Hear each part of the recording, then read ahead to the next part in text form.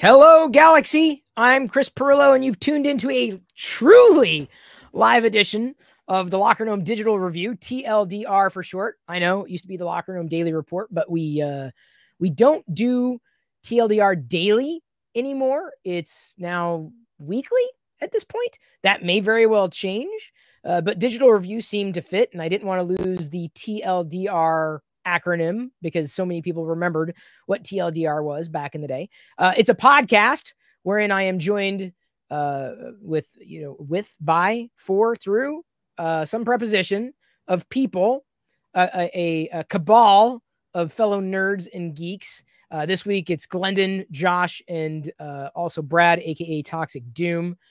We will be inviting more people onto this as time marches on. You may have seen some segments recorded from the long form podcast if you had not watched the long form podcast in recent weeks, as we've been recording it by way of StreamYard, which is a sponsor of ours. They power the 24/7 Twitch streams on my channel, Chris Pirillo on Twitch, as well as MakerDeck, a 24/7 maker-oriented live stream wherein most of the activity is for people who are interested in making and 3D printing. So thank you for joining. I wanted to try something this week where instead of producing the podcast after it was recorded, as we had been doing, and some people had seen that, I thought, well, what would happen if we actually streamed it live? So this is kind of coming a little out of the blue, not really announced, scheduled, yes. So it may have popped into your feed. You may have received a notification saying, oh, Chris Pirillo is live in this channel. And I hope I'm in the right channel. I'm not sure. It's been that long since I've done live on YouTube. Certainly willing to give it a shot. So feel free to sit back and enjoy the banter as it unfolds. This is typical to what you might hear on a casual live stream on Twitch, and out of that interaction sprang the idea of doing something a bit more formalized, where we'd be able to share not just perspectives and opinions, but potentially help and sharing advice between one another is a little more interesting than just hearing advice from one individual. So the format starts with, theoretically, if the people who are here with me this week, if you have a new discovery, to showcase it, to say, here's what, I've got. And I don't have a new discovery this week, but I've got an old one that I've not yet talked about, but a tool that I find indispensable, and how I live without it is beyond me. And then loop around again to have oh, hang on. Does it say dragon? It does. I forgot to turn off the banners. That's the one thing I wanted to do. Oh, hang on. Yeah, Chris Pirillo's the dragon. Because I was 3D printing a dragon and I had it pulled. Oh, can we just do this whole thing again? Because this is embarrassing. It's fine because it's edited and everything, right? I mean, this isn't live in right? post. Well, this is live, but like in post, this is live right now. This is live. Yes. On YouTube.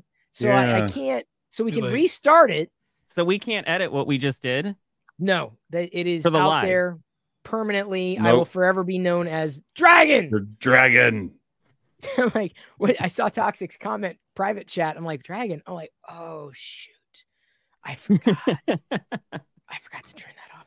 Well, normally when we'd stage the podcast, I would toggle that, but well, now at least you know everybody's name, so you can make that association as the broadcast goes on.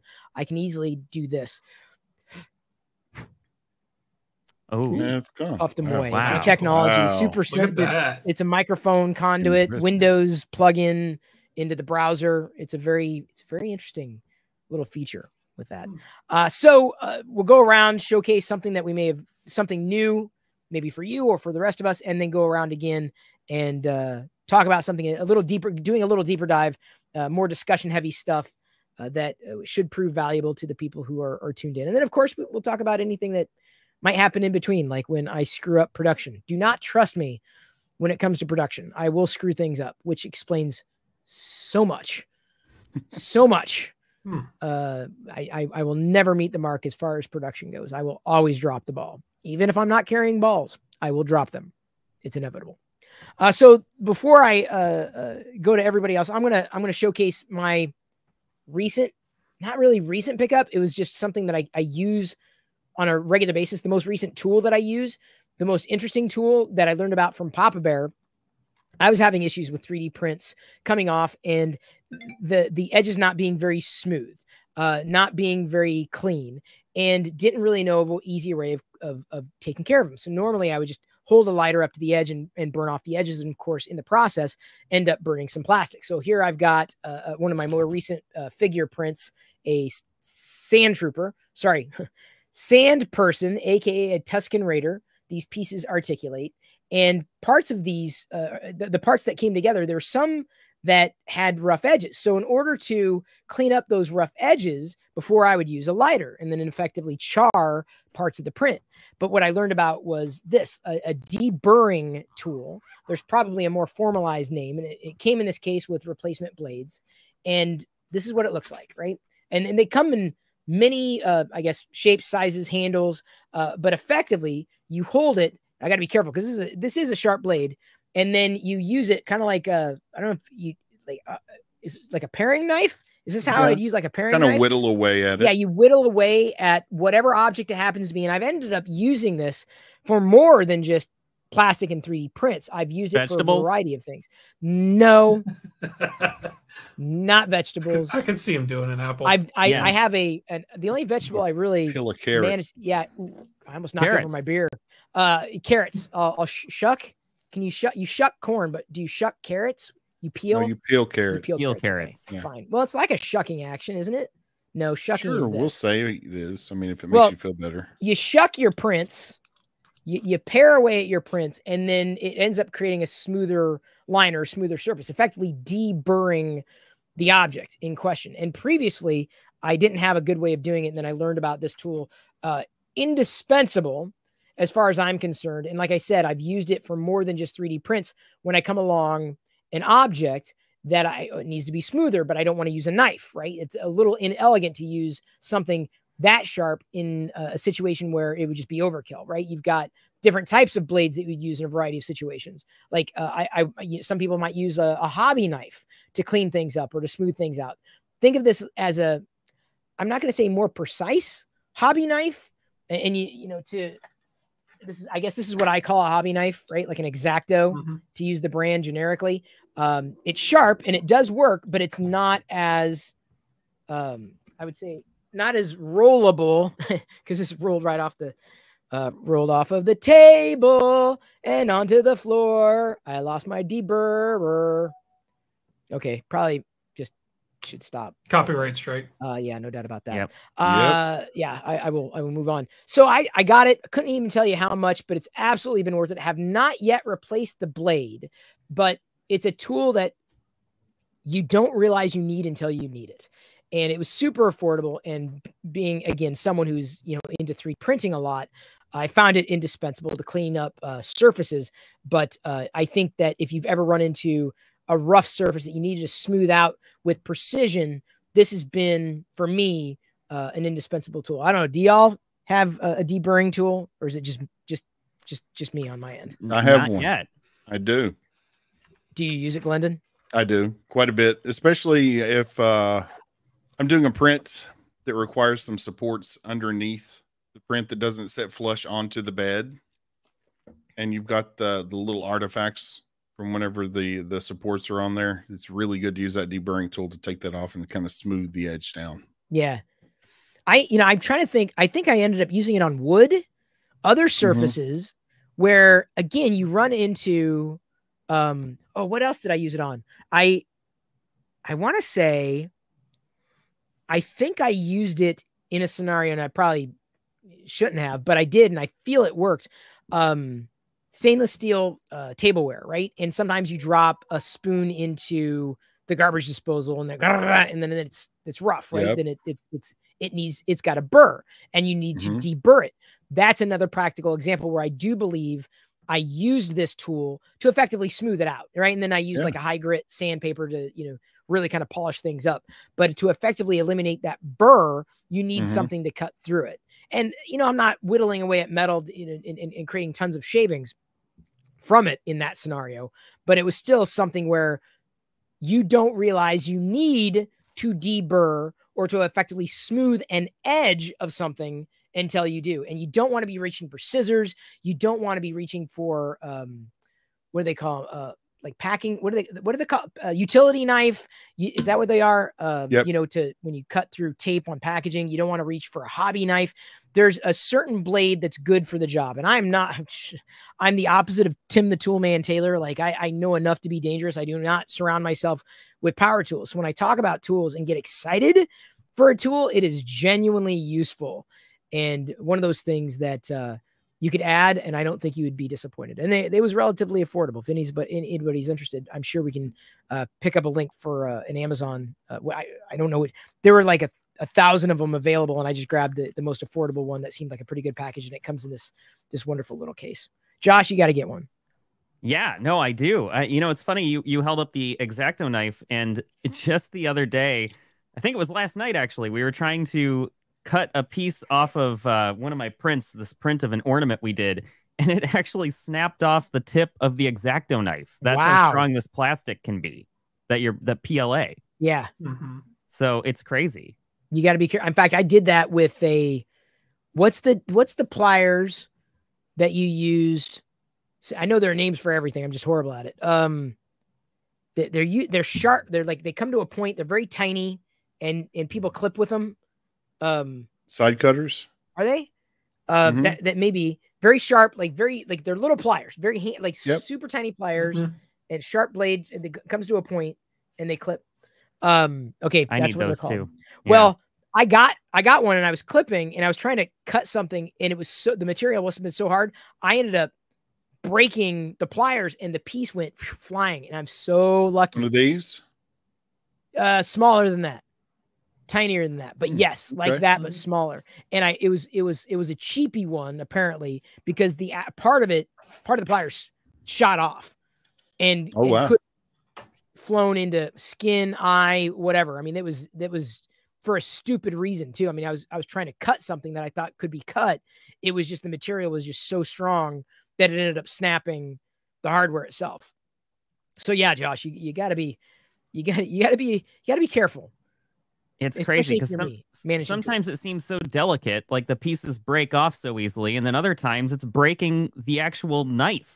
Well, but that could be, I'd imagine, a defect in the blade more so than it could be. That we've had this forever. This has probably been weakened over the years, and I mean, I don't know of how many micro fractures you might see in a blade, but it could have been a combination of many things, not the least of which is PLA. And PLA is certainly different. You could use it on like a certain PLA and it would kind of go through it pretty quickly versus a harder PLA. And I've had both and end up in a similar situation. So yeah, a deburring tool would definitely take you a long way.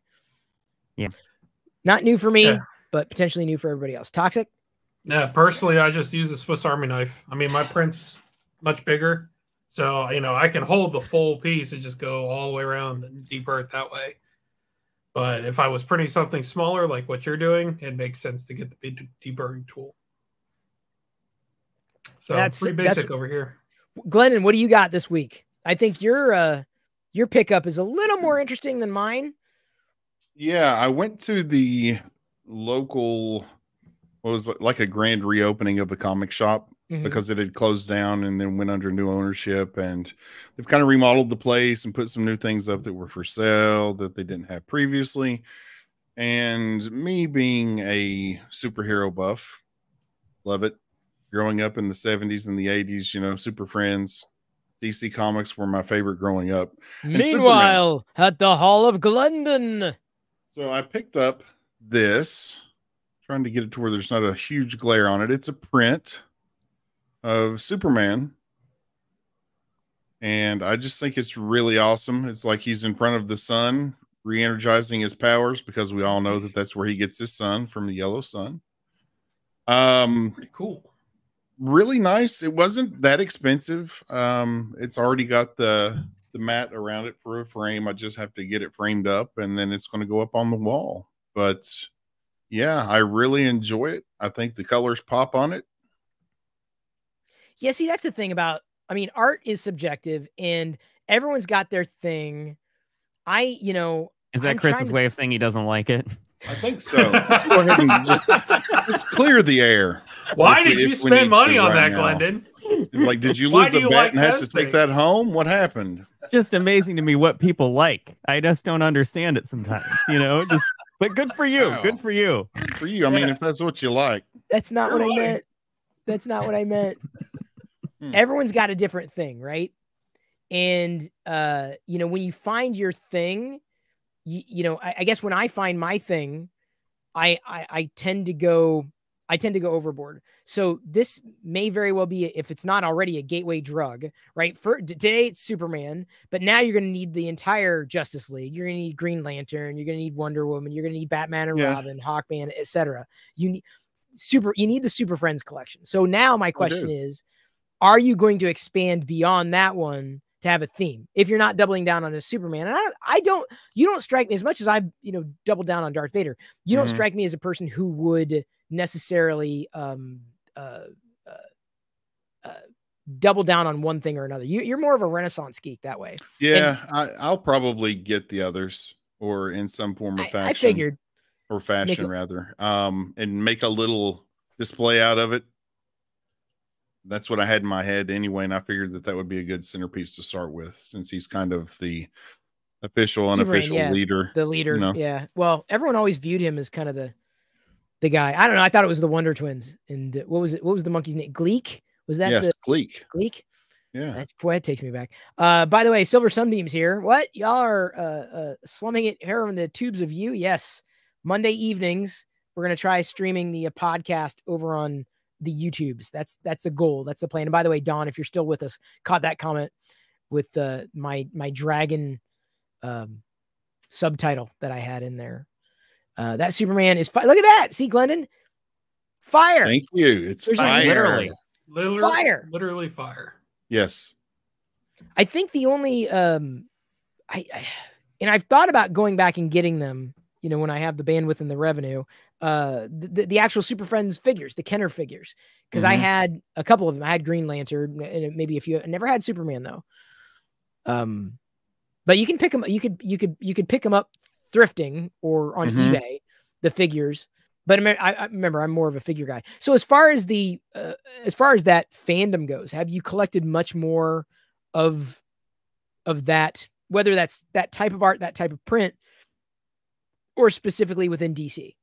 I've got some other DC pieces that I've picked up over the years, some statues, small statues here and there.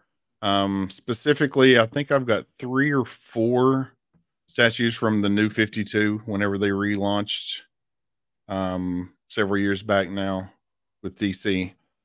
I've got a Superman, a Hawkman, Green Arrow, Batman, maybe the Flash. Yeah, the Flash is the other one that I've got. So that's pretty cool. You more DC or Marvel? Do you mix the streams? I mix them up. Yeah, I don't really have one over the other. I enjoy one just as much as I do the other. It's not one of those pick a side type things with me. It's just it is. Enjoy them with all. You, it's not. Okay. With me, it's not. That's with good. Me, it is. I will not. Okay, see, I'm with Josh then. You got to pick a side. It's yeah. Marvel all the way.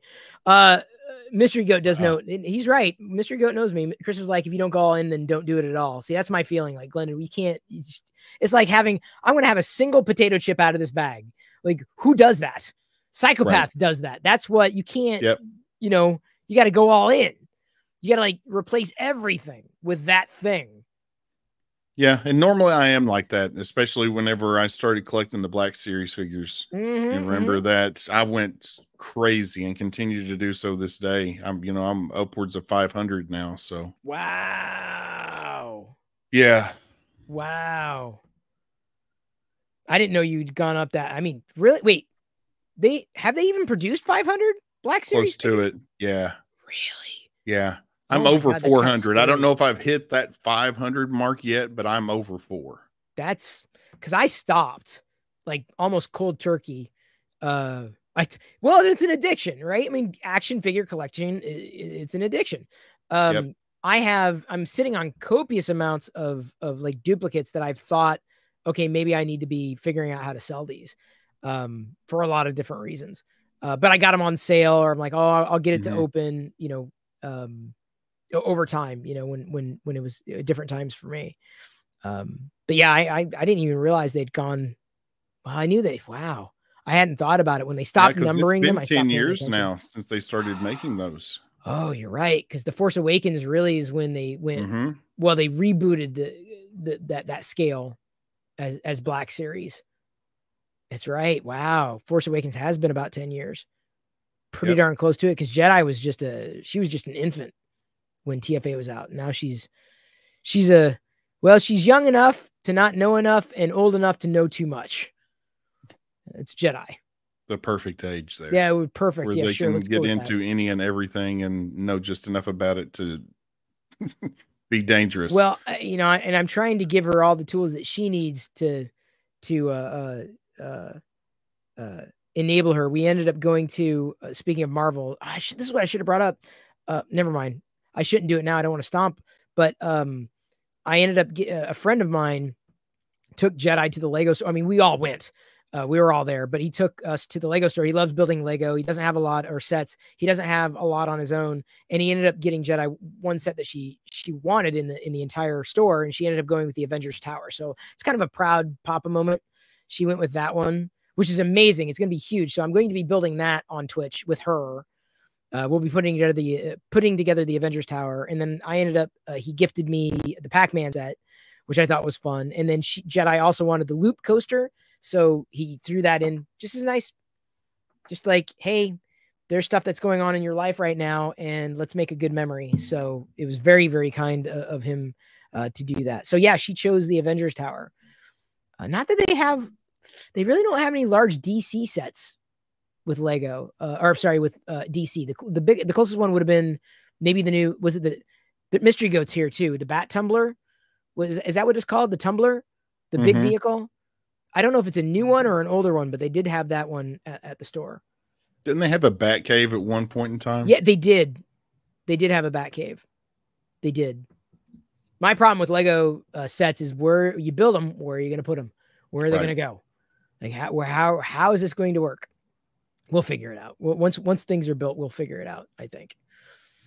Well, anyway, Glendon, no, that's, are you going to be putting it? You don't know where you're putting it, or did you say you did know where you're putting it? I think I've got a pretty good idea where I'm going to put it in the other room. I can tell you where to put it. I bet you can. Sorry, I was trying to time that with Josh. Almost had him. This close. Gonna make milk shoot out his nose and he's not drinking milk. Just about though. That was that could, I mean, yeah, you were close. Yeah. Could you imagine? That would have been amazing. Josh, why didn't you do it? Do it for the clip. Do it for the YouTube. My brain was processing that just a little too slowly, I think. What are you drinking there then? What are you on? Well, I just started drinking it, so I'm obviously already feeling it because I haven't hammered. I've taken 3 sips, so I'm clearly strong stuff there. It's like 20%. You're out. You're Is uncontrollable. it a 20% there? Yeah. No, it's a 7.2%. It's a hazy IPA. So I'm on a it's an IPA, double IPA. It's become my go-to. The Big Ballard, one of the big what's the label? Big Ballard is the name, but I can't remember the label right now. Local brewery. Oh, Ballard good. is a local Cool. neighborhood in Seattle. We got a comment here from hey, Britt. Britt's here, and I'm having difficulties with. Oh my God, Chris. Hey, Britt. We're What is professional going on streamers over here, there? and So glad we're doing this live. Yes, This is great. Yeah, this is a good I got Mhm. thrown off. Hey Brad, why don't you throw up your Blastoise there on the screen for a second? Yeah. I can Oh grab my it. Somebody gosh! calling Yeah, it you all out. have to see this. You got somebody gonna calling freak. it out. She's gonna freak. Oh, This is so Watch cool. her freak out. He's going to throw his back out trying to pick it up. You know, Britt and I are connected in the sense that I mentioned her name on LinkedIn on one of Ian Douglas's posts because he had a squirrel something. I said, "Did you tell Britt?" I didn't tag Britt, but Britt liked the comment, like my comment. So Britt's into squirrels. Well, maybe not. That's not her thing, but like squirrel sighting, squirrels of the day. So anytime I see a squirrel, that's Britt is automatically top. This is not a squirrel. This is a Blastoise. This is Blastoise, yeah. Oh, Tinker wow. Toy, thank you so much for the super chat here. Yeah, There we go. This guy is 24 inches tall, 24.5 inches wide, and just under 30 pounds. So am I, by the way. That's about my size. Yeah. Dude, you don't get that was I got a chuckle out of Glendon. It's hard to get usually get a smile, a pass. That was a good chortle there. I got a chortle. Yeah, you're welcome. Ninja Turtle. It does kind of look Ninja Turtle-ish. A bit, yeah. How long? And again, I know you showcased it last week, but how long did that take you? Total print time for me was 20.5 days. Wow. Yeah. I printed something for a friend, and I said, "Oh, it's only going to take 4 hours." She's like, "Oh my god!" I'm like, "No, like you don't understand. That's like nothing. Like an hour might be, or I'm sorry, hour's nothing, but like a day might be a lot for me. So 20 days.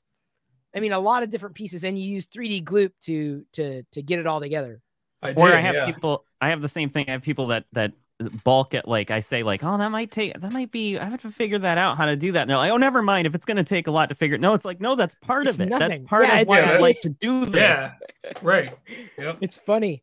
We're all, and everybody here tonight is, we're into 3D printing. And at least for two of you, I think we pulled Josh into 3D printing. I think that was a group effort, but I pulled Kicking Glendon and into screaming, 3D man. I just, yeah, I know. If there's I almost thought that was a beer at first. I'm like, Gloop, what's that? Is that an IPA? Is that an Imperial? Is that an You Imperial? called it out. There it is. That's the adhesive.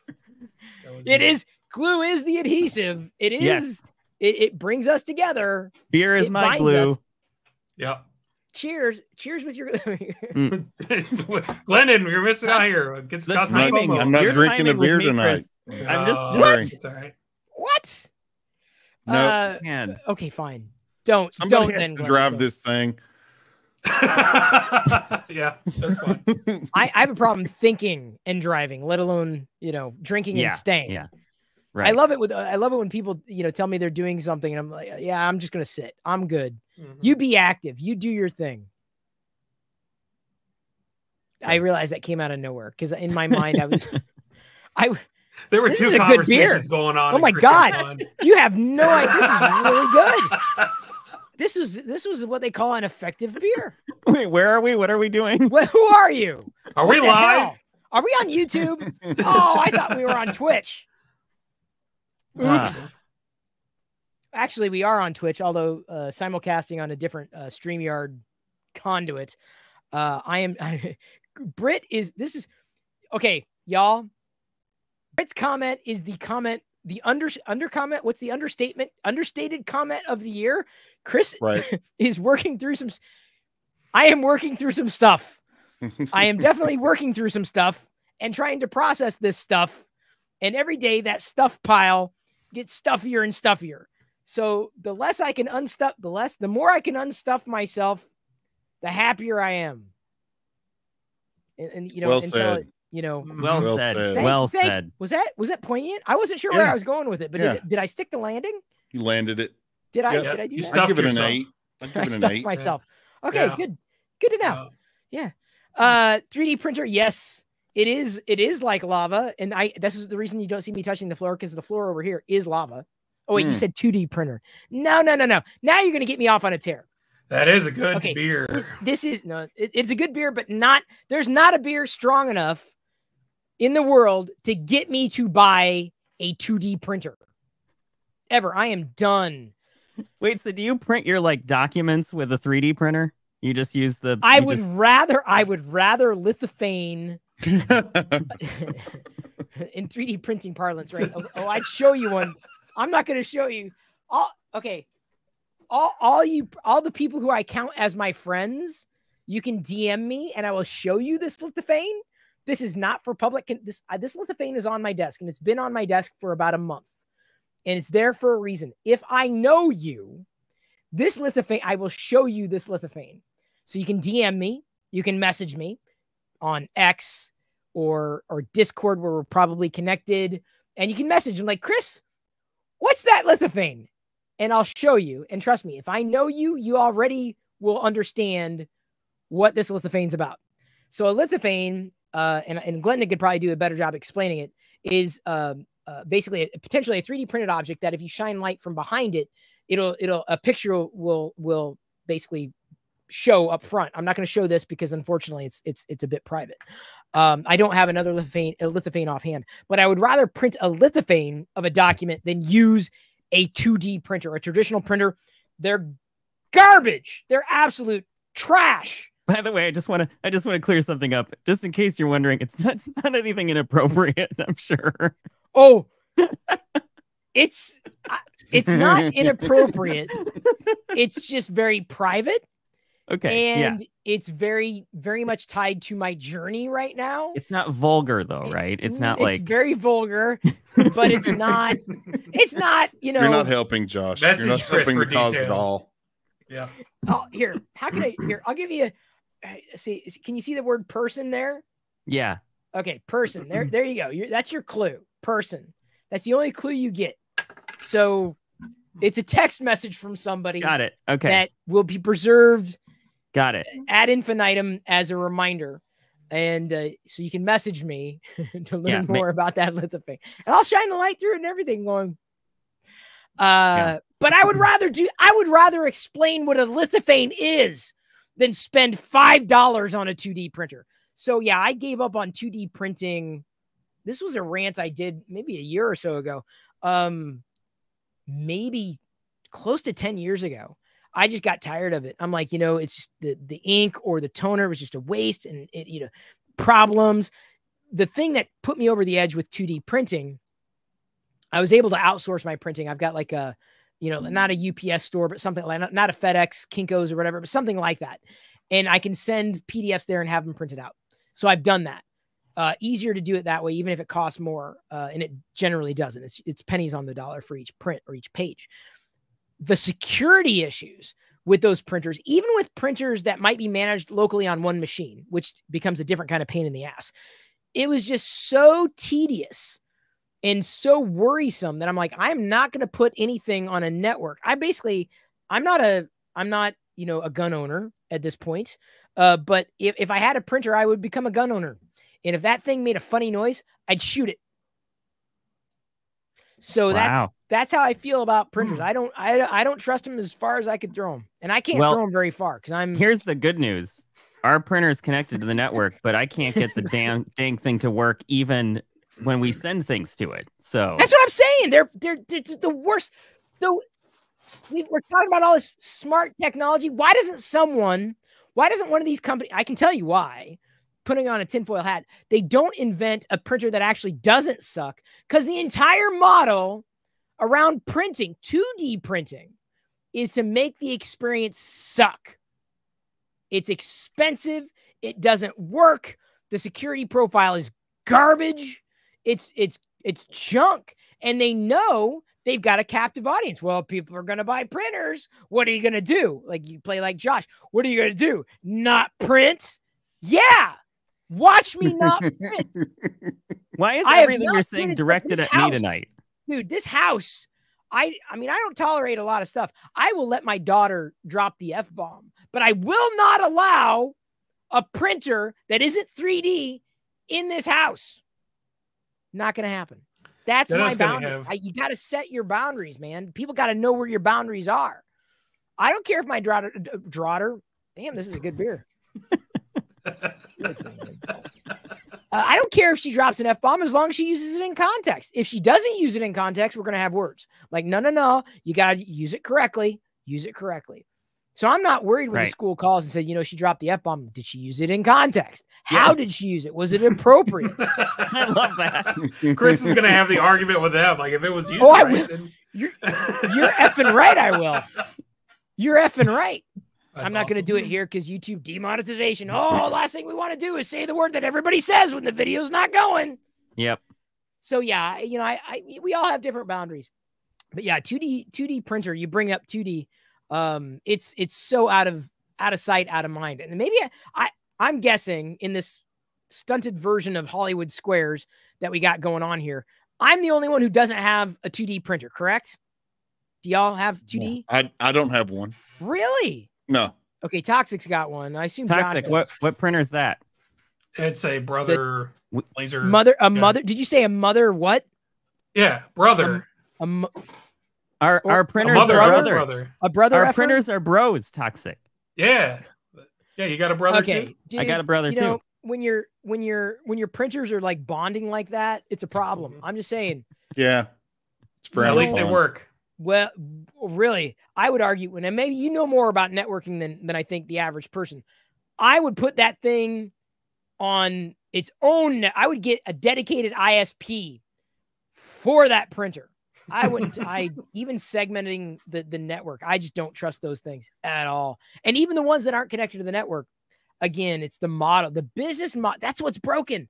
It's not the printer. It's not the need for the printer. It's a garbage ecosystem, and they all know it. They know it. It's slathered in DRM and craptastic software.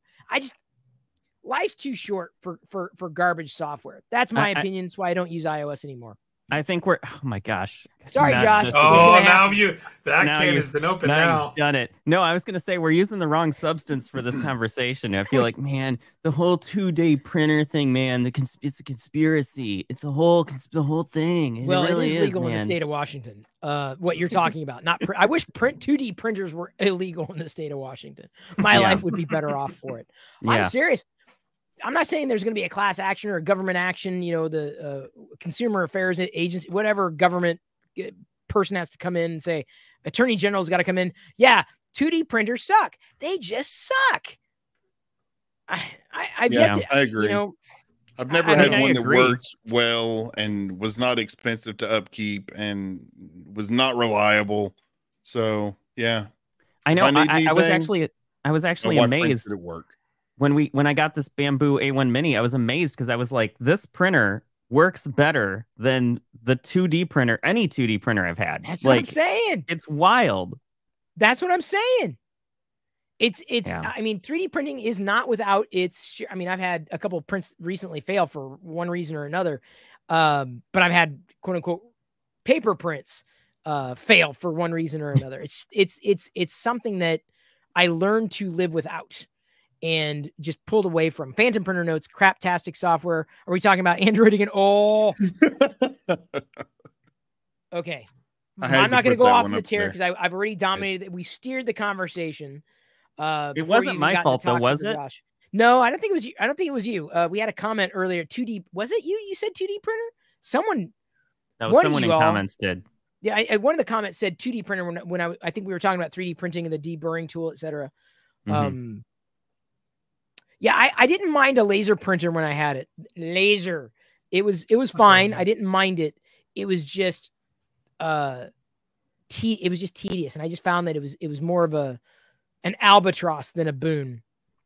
Oh, by the way, the deburring process with paper prints never worked well for me either when you use the lighter to try and do it. No, that just goes right up in flames. You got to hold the flame a bit further away. Yeah, it just doesn't work that well. Yeah. No, it doesn't. You don't want to use that for inappropriate use of the tool.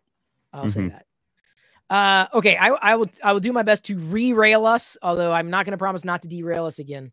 Toxic, do you have anything new to showcase this week? New or old? I mean, something that you wanted to share. New to you. This is new to me. After the podcast last week, I did display this on stream just to do an unboxing, but I did buy and finally, I pre-ordered. This finally came in was the Star Trek Picard Legacy Collection. The reason why I picked this one up is it was actually cheaper to buy this set that came with a book, amongst other things. But all 3 seasons of Picard, plus the Next Generation on Blu-ray, plus a couple other things. Like you got some playing cards and some Chateau Picard. Let me turn this light off. Oh, they only give you a coaster? Like, why wouldn't they include an actual bottle? Yeah, they give you 4 coasters. There's no, you know what I'm saying? That would be actually. I mean, I gotta admit, I would nerd out. I would get a Chateau Picard. I would. Do they sell it? Oh my god, hang on. They might. I gotta Google this. So I gotta know. These are the next gen Blu-rays, and then the Star Trek Picard Legacy Blu-rays, and then it also comes with a Legacy collection with screenshots and just other things from the show. Very is The reason cool. why I got this was, again, because the price of buying this bundle was cheaper than buying just the Blu-rays of Star Trek Picard. At least when I pre-ordered it. Because the third season of Picard was almost $60. And when I pre-ordered this, it was I'd have to look it up. I think it was like $160, which just even for the Blu-rays of Next Gen was, again, just thrown in there. So it was cheaper buying it this way. Is Goat here? Is Goat? I Yep. assume Goat's Goat's got to here. be here. He said he loves it and hates it. So, well, because it's Picard. Season 1 and 2 were garbage. I Googled it, and there is Star Trek wines. This is clearly not the only sponsor we have is StreamYard. But there is, what was illegal in the Federation is now available. I wonder if there's Romulan ale. There's got to be, but look at you go to the Google it or Bing it. You know, if you're the one doofus who uses Bing, Star Trek wines, and they actually have right now Chateau Picard 2401 Silver Edition, Wrath of Khan 40th Anniversary Cabernet Sauvignon. I may actually get a couple of those because I love a good Sauvignon. Wow, a good cab. Yeah, Andorian Blue, Cardassian Red, and a couple of Horizons. But the bottle, see this to me, The bottle. the bottles are that's the collectible. It's forget the wine itself, it's the bottle that would have me going. So you may have taken me down. You may have bloodline me to get this. Wow. That's pretty right. 100% sure that this wine is going to be average to awful. Yeah, so just plan of on course. because I'm looking at their bundles right now. It's like $500 for 12 bottles, which I mean, no, I wouldn't spend that. I mean, unless I was like a true Trekkie, I don't think I could go that far. Oh, yeah, interesting. Phantom notes that you're right on about retro gaming last week, so he heard what you were saying from the podcast. Oh, nice. Toxic. Yeah. We ended up going off on a tear with that one. There's a Klingon blood wine at one point. Oh man, I'm almost scared. I would be scared to try that one. That and the Romulan ale. From what I mean, how are they going to make it, right? But it's just like, I don't know. I would love to try some synthahol. That would be pretty neat. I mean, even though it wouldn't be true, it would be alcohol. Couldn't drink too much of it. That'd be pretty cool. Andrew, aka Silver Sunbeam, buy some $2 Chuck and soak the labels off and make your own. There you go. Yeah, it's not collectible. It's the exact same thing. No, what are you talking about? That'd be like Glendon that'd be like Glendon finding a JPEG of Superman and printing it off on a 2D printer that he doesn't have, and then saying, "Look, I got a Superman print." Yeah, that's garbage. Nobody wants that. No one wants. Some people, but like, yeah, no, it's not. It's not the same. That's the collector in me. That's me saying, yes, that's real. That's from Chateau Picard in the future. I have a DeLorean. Not really. I don't have a DeLorean. I'm curious. It doesn't say who makes. What are you looking for? Trying to figure out who makes the wine. I was just wondering that. Oh, it's definitely clearly a relabel. It's a blend. Yeah. Well, I mean, but I am not a connoisseur, a snob, a wine snob. I'm a coffee snob. Clearly a beer enthusiast. The thing about that is, you're not gonna believe it. I love boxed wine. It's the best. Slap the bag, huh? You like I will slap just the bag? squeeze it out like the life. You squeeze it out. So yeah, I drink boxed wine. So obviously I don't care. It could taste like, what it tastes like. And oh yeah, it's definitely a red wine.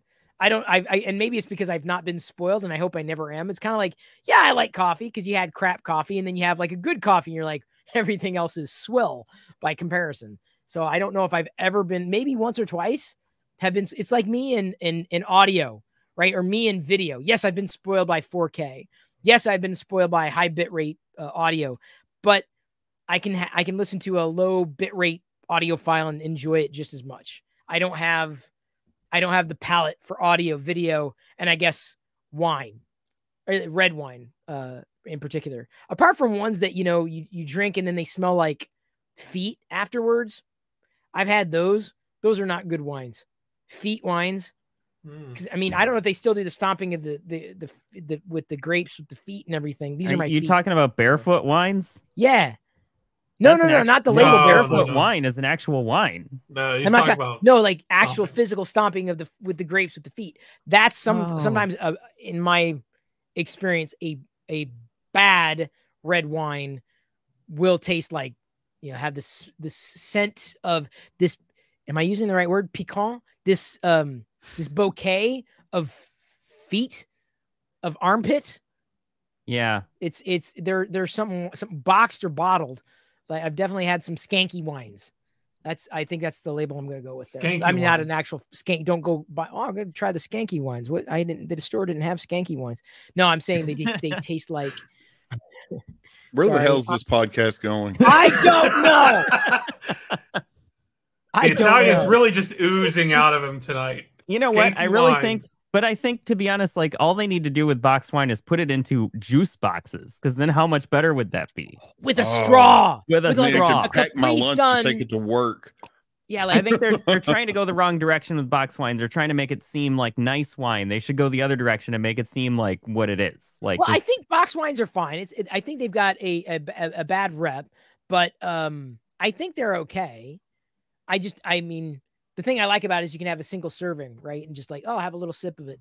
I had someone take more than. Hang on just a second. Jedi, you good? Okay. Jedi's here. I had someone take from my boxed wine once. You're gonna love this. I kid you not. I had boxed wine. I had enough of it. I'm like, okay, it's fine. It's there. But I laugh just thinking about it. Just seriously, I had enough, right? I'm like, okay, there's enough there. I go to use it again in like 2 weeks or whatever it was. And it comes out water, like pink water. This is like, it would have been a cab, like a thick red. Just it comes out water. I'm like, why is the wine turned into water? Like, are you the Antichrist? What the like, what happened? Fake Jesus, man. The Antichrist basically turned wine into water. And I'm like going, what? And for those of you who know me, like, you can ask about this lithophane, and you can also ask me who this happened with. And I will tell you, God's honest truth. It was watered down. I'm like, what?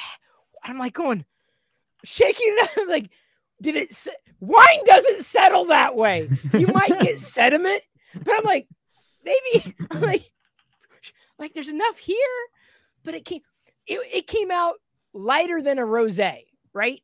It was a Syrah, it was a cab, it was a thick, it was a red, like it was like maybe not like a blood wine, not that I've seen one in person, but it came out so watered down, and water was like leaking out. And I'm Chris, like, I keep telling you, you got to stop using so much ice in your drinks. But here's the thing. Like, it was just done. Someone using boxed wine drank the wine from the boxed wine and thought they were smart enough to replace that wine with water through an output spigot. Oh, no. And so they tried to get the water to go in. So this was stupid on so many levels.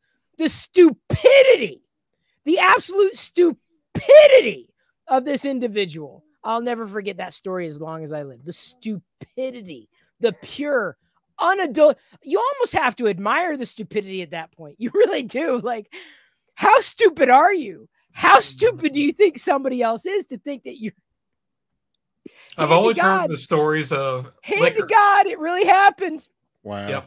Yeah, I've heard stories like this before. I swear, this is not the first time I'm hearing the story from somebody. Mm-hmm. Just so stupid. This is the first time I've heard it with wine, though. With wine, usually yeah. it's liquor or something like that. I get it. You're drinking the wine, right? But okay, you drank it. I mean, I'm not going to sit there and measure like, oh, it's 14 ounces, now it's 5. You know, I'm not thinking that. Right. But to have so much of it, you think, oh, he's going to know I drank the wine that he had set aside for him. To replace it with water. And to try to get the water to go into an output only. There's just so many levels of stupid. was admirable. It was award-winning Darwin level stupid. I mean, it's just to the point where all you could do is laugh at how stupid it was. It was so stupid. So anyway, that's my anecdote on boxed wine and the experience. Not that you asked for that, but I just thought it was funny. I thought it was stupid funny. I'm the only one laughing at this point because it was so I'm laughing. I'm just not laughing audibly. Oh, you're laughing in your heart? Are you pulling that COVID thing, screaming in your heart? Scream in your, isn't that what they use? There was a roller coaster somewhere in Japan, I think, is scream in your heart or scream with your heart to keep people from yelling. So anyway, I am so sorry we went off that tear. I promised to re-rail us. Thank you, Toxic, for I will blame you for the Star Trek thing. That's fine. Getting me thinking about wines. Yep. I'll figure our path forward. We haven't even gotten to the tech talk yet. We're not even there. We're not even close. No. We've only begun to stupid around here. Josh. Yes. Do you have anything that can top any of that? Well, I don't know if it can top any of that, but it's oddly in line with some of what you guys were talking about, and I didn't think it would be. I thought I was completely out of left field, which I still think I am, because I don't actually have an object to show or anything, but I have discovered something. Have you guys ever heard of, what do they call it? The players are on the field and they have a ball and football. I discovered football. Oh, are you being? I know you're being. Now you're pulling my leg. You discovered it. No, he's really telling the truth. He's I'm actually football. I made a joke about getting to the subject, but the discovery of football itself is real. I'm 38 years old. I'm just starting to figure out that I like watching football games. Wait, how did you come around? By the way, Silver, thank you so much for the box wine fund. I don't know. There's no recovering that. There's no recovery for that. That ship has sailed. Suffice it to say that I'm no longer in that person's orbit. So also $10 should more than cover it. I'm sure. Easily. That's like 10 boxed wines around here. Right. The good boxed wine is like $1. So really, you figure you what brought you around to I assume American football? Yeah, American football. Well, first of all, European football is interesting to me too on a whole nother level because of oh my gosh, I just committed the cardinal sin. Another hole. I hate it when people say a whole nother. It bugs me to no end. Another whole. What about subject? What about espresso? Oh, I hate that too. That drives me nuts. Oh, yeah. I hate that. What about when you say literally? When you mean figuratively? My head literally exploded. That one doesn't bug me as much. Shut up. So wait, hang on. So I say my head literally on a whole nother level. Wait, hang on. No, I stomped over you. Say that again. I stomped over you, and you had the perfect delivery. Yeah. So that espresso is on a whole nother level. God, I hate you all. I just wanted him to repeat it just to piss you off. Yeah, espresso, no, clearly. EX. Gosh. Anyway. So wait. Anyway, what football. was it? What football, was the beer, and such. That brought you into hand. The impetus was my parents were here visiting for a couple weeks, and it just so happened that their visit coincided with when the Detroit Lions, which I'm from Michigan, so the Lions, I grew up with the Lions being a terrible team and being around it and not understanding much of the game, not really caring because our team was just so bad. I even worked in sports radio, by the way, for quite a while, and I still didn't really. I mean, I kind of did a little bit, got into it, but we went to a game because the Detroit Lions happened to be playing the Chargers here in Los Angeles when my parents were visiting. So we went to the game. You know an awful lot for not knowing an awful lot, Josh. I'm just gonna. I gotta say, you're like you're like you know more. I think you're lying to us, dude. I think you know. No, everything I'm not about lying. football. I don't know really how the game works. Really? That well. Because you're naming this, that, and the other thing, and our team's not that great. So how the hell? I'm sorry. I'm gonna call BS on this one. These are not specifics, Chris. These are not specifics. No. Great. No. Now I'm in this weird between space. You're in the end zone now. Love buddy. Sports and people that are actually. Hang on. Do you have a sock? Can I see your sock? Can you take off your sock, Jedi, for a second? Hang on, Josh. Just a second, because I don't have my socks on. Hang on. Okay. Flag. There's a flag on the play. There's a flag on the Penalty, You 10 know about yards. flags. Oh, interesting. Penalty, 10 yards. That's the hand signal. Okay, you can put your sock back on. Thank you for the prop.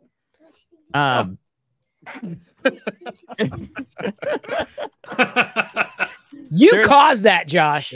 I know I did. That's my fault. That's on you. So yeah, I've just we went to the game. We went to the Lions Chargers game, and going physically to the game was like an eye-opening experience about how much I didn't expect it to be that much fun. Okay, going to the game. So I will say this, and I remember going to a couple of college football games. I almost said college football games. This is good beer. This is a great not boxed wine. So going to a game, I do feel is a different experience though than watching it, let's say on TV or listening on radio. I'll say that. Yeah. I think just the camaraderie among fans too, because in the stands, in the stadium we were at SoFi, it was literally split like 50-50 Lions and Chargers fans. It was so cool. So like I was walking down, I was like, anytime I saw someone with a Lions jersey on, I'd be like, Lions, and they'd be like, yeah, you know, it's like, that's fun. Hang on. Do you do the same thing when you're like walking down the road? Android, yeah, yeah, iPhone, woo! Team try that.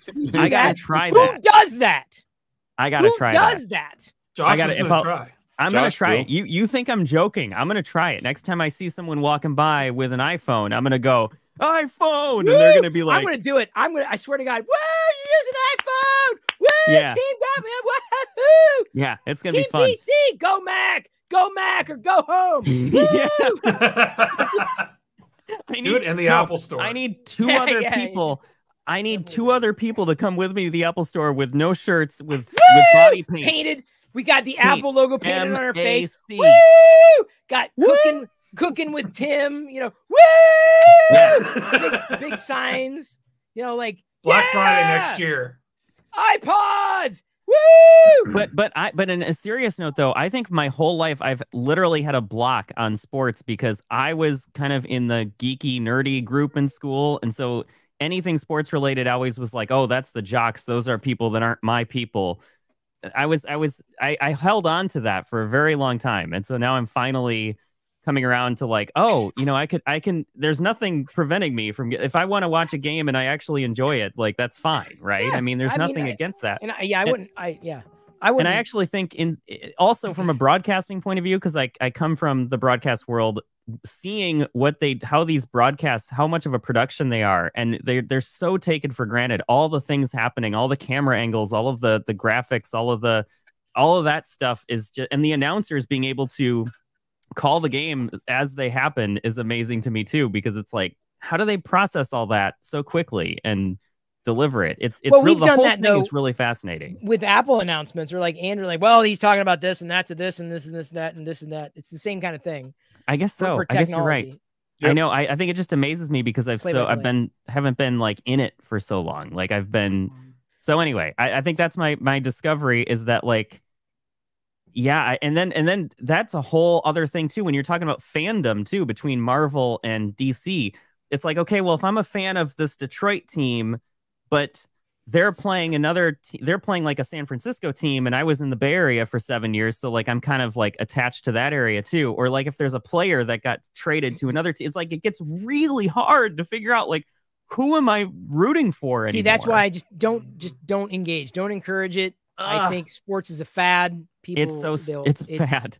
It'll go away. It's a phase in life. Yeah, and they'll grow out of it. How long of a phase do you think it is? Like 100 years or 150? I think it's a phase long enough that a Muppet is going to start. A Muppet needs to get a little taller though, because the Muppet is not in view of the camera. Oh, there we go. And just so everyone knows. Yeah, he doesn't have. He's a very Chris Pirillo. He doesn't have very long legs. Right. This is how tall Chris Pirillo is without his platform shoes. Yeah. Sports will stunt your growth. Yeah. Oh, you don't like sports. You are Chris. Boy, I thought you'd be fake, but this is a real Chris Pirillo. He doesn't like sports. That's how seriously. He just must be this tall to like sports. He doesn't quite measure up to that. So that, you know, honestly, Josh, you know, even coming around to that is pretty amazing, because to be serious, I think that it's admirable to believe you didn't like something only to come around to realizing, oh, yeah, this is something that you could do for, however you choose to enjoy one thing or another. It That's just actually feels like a growth. big, yeah, it does feel like a big shift in like my whole, like, because I've never been, and I still am not an expert. Like I couldn't break down plays and all that stuff. But I mean, I don't think you have to. I always thought like you have to be a complete expert on everything, or you're just not at all. You're just laughed out of the room. And I feel like there's definitely some gray area there where you can get some enjoyment out of it. Fair but weather not fans. Yeah. Oh, big time. Well, I don't want to be a fair weather fan either, though. That's like just liking a team because they're good, which I do feel guilty about because the Lions are doing better this season. So I wouldn't know. See, you know so much already. This is what I'm saying. This is what doesn't make any sense. It does if you talk to me for 10 minutes about sports, and it will just all fall apart. I'll be like, that play where that guy, he threw the ball and it went like down the field, and then the other guy caught it, and then he started running. Oh my gosh, that was amazing. That's how I explain things. Hang on, I'm contending with Honey. What are you doing? I saw Phantom's printer. Where was this? Phantom printer here? About the Phantom printer. I'm talking about the Bengals fan. That's me, right? Bengals fan. So I printed this up. It's not for him, but contextually, it's for him. And if you're friends with toxic,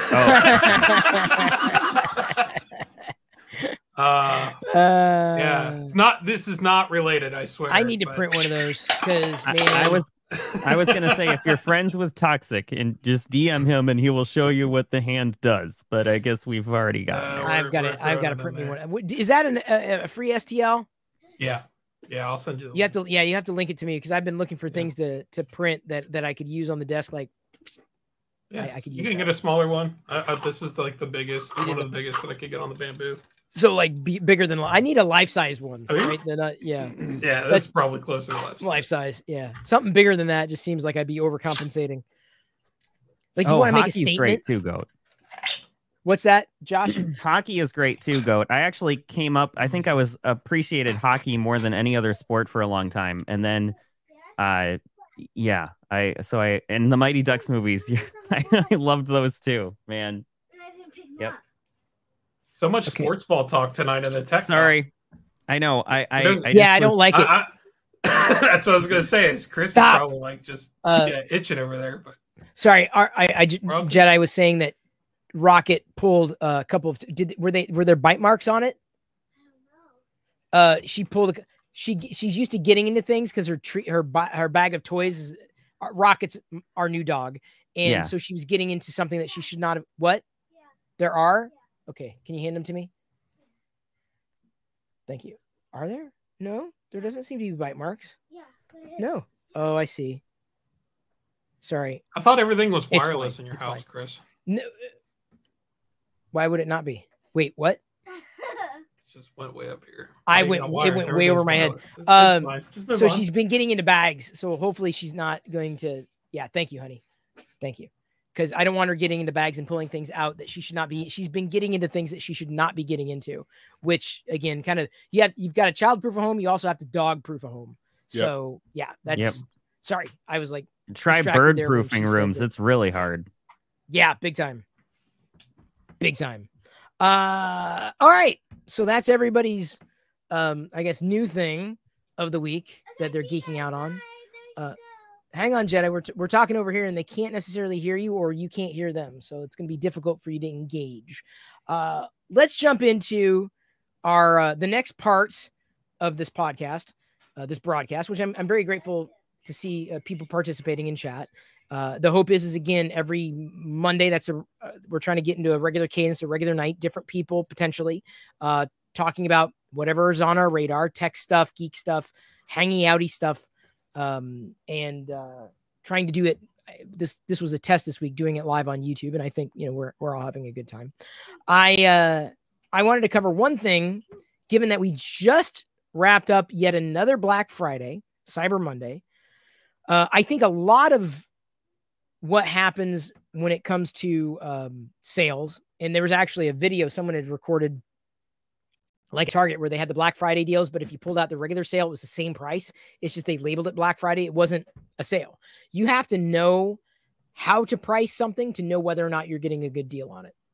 And, I've said the same thing too. And very often on my social feeds, Twitter, or sorry, X, Mastodon, Threads, all post Lego discounts. Amazon very frequently will have sales on Lego sets, and that's the time to buy a Lego set. Don't buy. I mean, you can buy a Lego set full price, but I always say wait until they go on sale, if they do go on sale, and then get them. So I usually wait until things go on sale. So I generally have a good idea of what a normal price is versus a quote unquote sale price. But I thought as far as tech goes, a lot of people, you know, will turn to Black Friday to save money on technology. But there's more ways than just Black Friday to save money when it comes to technology. And I don't just mean the use of technology, but specifically picking up technology. One way, and this is something that I think a lot of people skip, but at least Toxic has gone down this path, as well as I'm sure other people who are watching. Glendon maybe, although I'm not sure if you've talked about it extensively. Thrifting tech or buying refurb. Like if it's not something that is like mission critical or you can trust the source, you can often save a good chunk of change if it doesn't need to be brand new. And if it's technology that's going to be used, I'm of the mindset that it's a tool. And who cares how many nails a hammer has pounded if the hammer still functions as a hammer? That's the way I look at a lot of the technology. So buying refurb can save you a lot. Some people would argue that maybe it's not the best idea for buying a thrifted product, a thrifted tech to specifically gift or regift, but that depends, right? If you, I mean, I think outright, this is where my head goes, right? This is where my mind works. Like, let's say someone was into the technology, but didn't have the budget themselves. You would be able to get 5 times the amount of that technology for them, thrifting smartly and wisely, or buying refurb, as opposed to, let's say your budget was $100.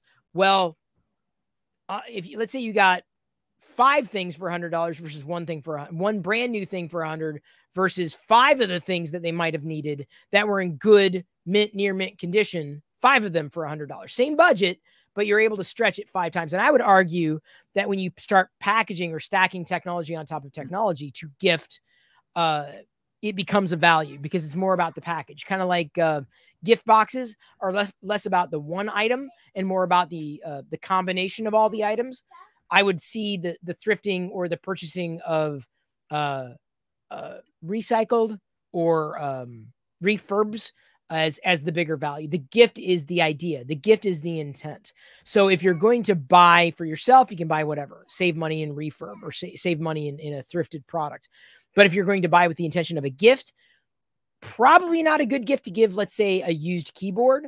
But if it's, let's say, a used keyboard, but it's a good keyboard, great condition that you've polished, you've cleaned up, in combination with, let's say, a used SSD, in combination with a used monitor, in combination with a used this, that, and the other thing, same budget, but that person got an amazing array of upgrades all together. That's where I think people need to think differently, specifically about refurbs and gifting.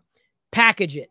Don't just buy it one off. And some people may disagree. No, you have to buy brand new for a gift. I don't think if you package it and bundle it, I don't think it's going to have the same impact as just an individual used keyboard. That's kind of the intent is there, but not the intent of here is a package that I have curated for you, that I have taken the time for, that I've cleaned up, that I've prepared, so that now you have an array of upgrades that you did not have before. So you still got to think about that person, and you've got to take the extra effort, especially if it happens to be used. But it's a great way of saving money on, well, an array of things versus, again, I'm just throwing this number out there, $100 for one new product versus $100 for 5 new-ish products that pushes or propels them past where they might already be.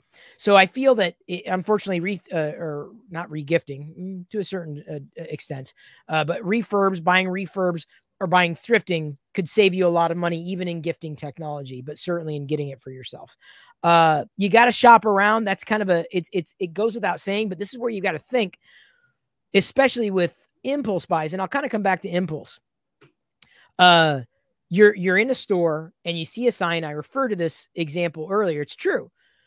Wow. Normally the price is $10 and now it's marked down to $5. That's amazing. But is it? Do you know how much that normally costs? Always double check. And in some cases it is. It may very well be a legitimate discount. In some cases it won't be.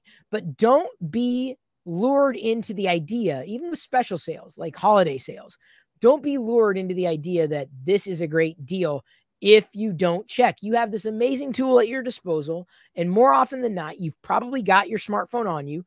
Use it. Be smart.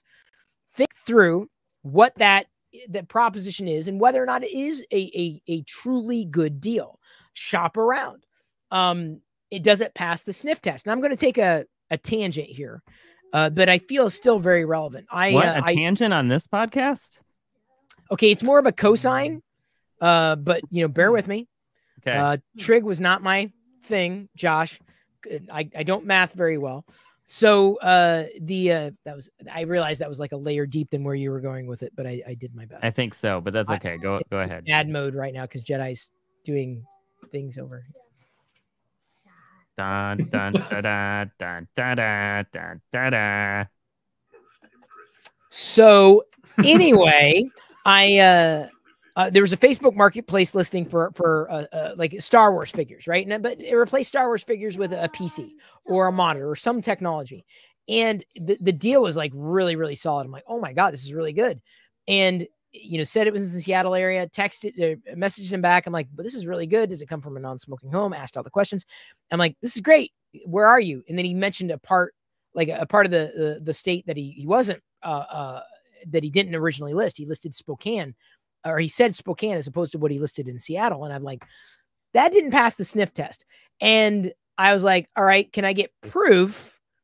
I'm going to go, this is a layer deep because you're talking about buying used technology potentially over the Facebook Marketplace. If the deal is too good to be true, you've got to verify, especially if it's a transaction that requires you to give them money before they're going to send it. This untrusted, established connection you've made with them. So the next thing I thought was, this doesn't sound right. The deal's too good to be true. He's saying that he's in a part of the state that is not where the original listing is suggesting. And he gives me, a way to transact electronically without any type of trust verification. So PayPal has friends and family or goods and services. He mentioned friends and family. So like a third red flag goes up. And so I said, can you verify that this is fresh?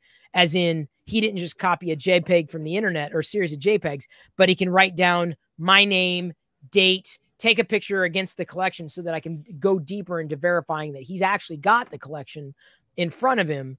And he said yes, but he didn't actually do it. Then, so all the red flags were up. And this, by the way, again, applies to technology too, not just what I might have been searching for. And we're talking again about how to save money. And I guess this is one level deeper, how to save money without actually getting ripped off. Not 10 minutes later, I'm scrolling through my feed. Someone else in a shared group had screenshot his profile and said, hey, does anybody know who this guy is? He signed up for Facebook in 2023. He's got a lot of, deals that are too good to be true. I'm like, oh yeah, dude, this is a scam. Easily it's a scam. It's very, very easy to fall for scams if you don't take the time to think through what it is you're doing. You've got to recognize people for who they are, not necessarily for who they say they are. And this, like I said, it very much applies to buying things online where you can save money, but you can also waste it if, of course, you fall victim for a scam. Another way to save money with buying technology is getting rid of old ones. And I'm a big believer, and I realize that not everyone is this way, but I've probably gone overboard. And cables are horrible. You can't resell a cable. Even Apple cables are difficult to resell, if not impossible. But I ended up eliminating 90% of legacy cables around here. Couldn't sell it. But in the process, run across a couple of older technologies, maybe some old speakers, Bluetooth speakers, and different products that just were no longer being used. I'm like, someone else may see a benefit from this.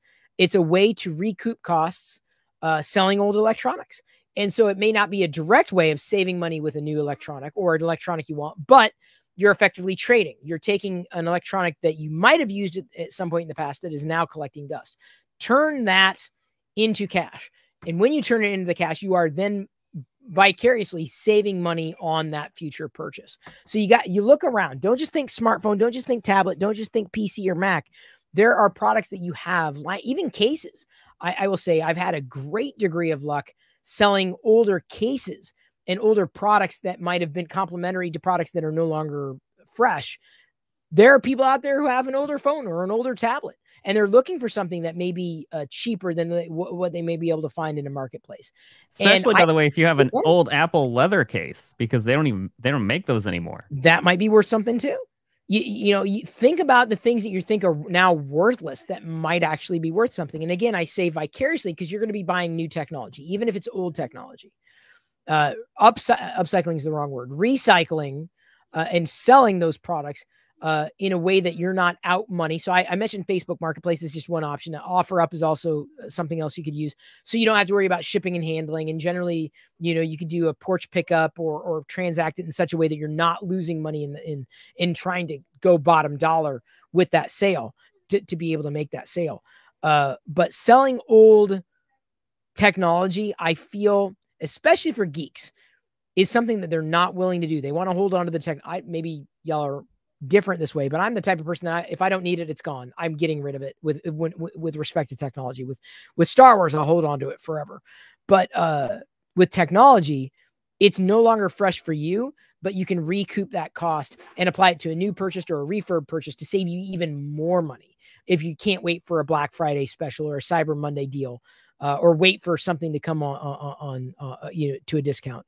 Another higher level option or idea that may not be relevant for everybody. Sorry for tripping through that word, but not buying current gen, waiting a generation or two.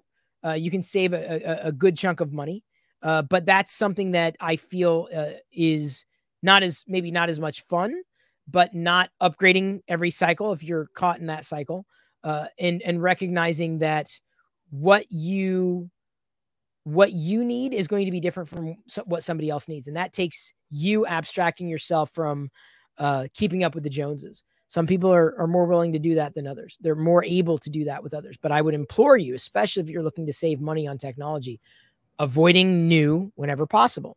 Not always easy, especially with tech when you want to have the bleeding edge or be on the bleeding edge, have the cutting edge product.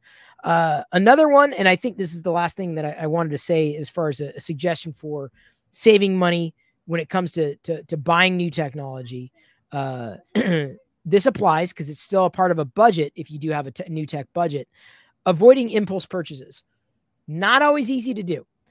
It's easier for me to avoid an impulse purchase with technology than it is other things. I'll look at something going, ooh, that'd be really neat. But then I have to think, where's it going to fit? Am I going to use it once and then forget about it? This is one of the reasons why I have not, thrown myself into VR, because I knew I'm going to use it once and then I'd forget about it. I'd sideline it. If I cannot think of a way that I'm going to integrate that tool, that technology into my life, into my processes, I sideline it. I mean, I was willing, coming back full circle to what I was talking about earlier, the deburring tool that I've been very, very happy with.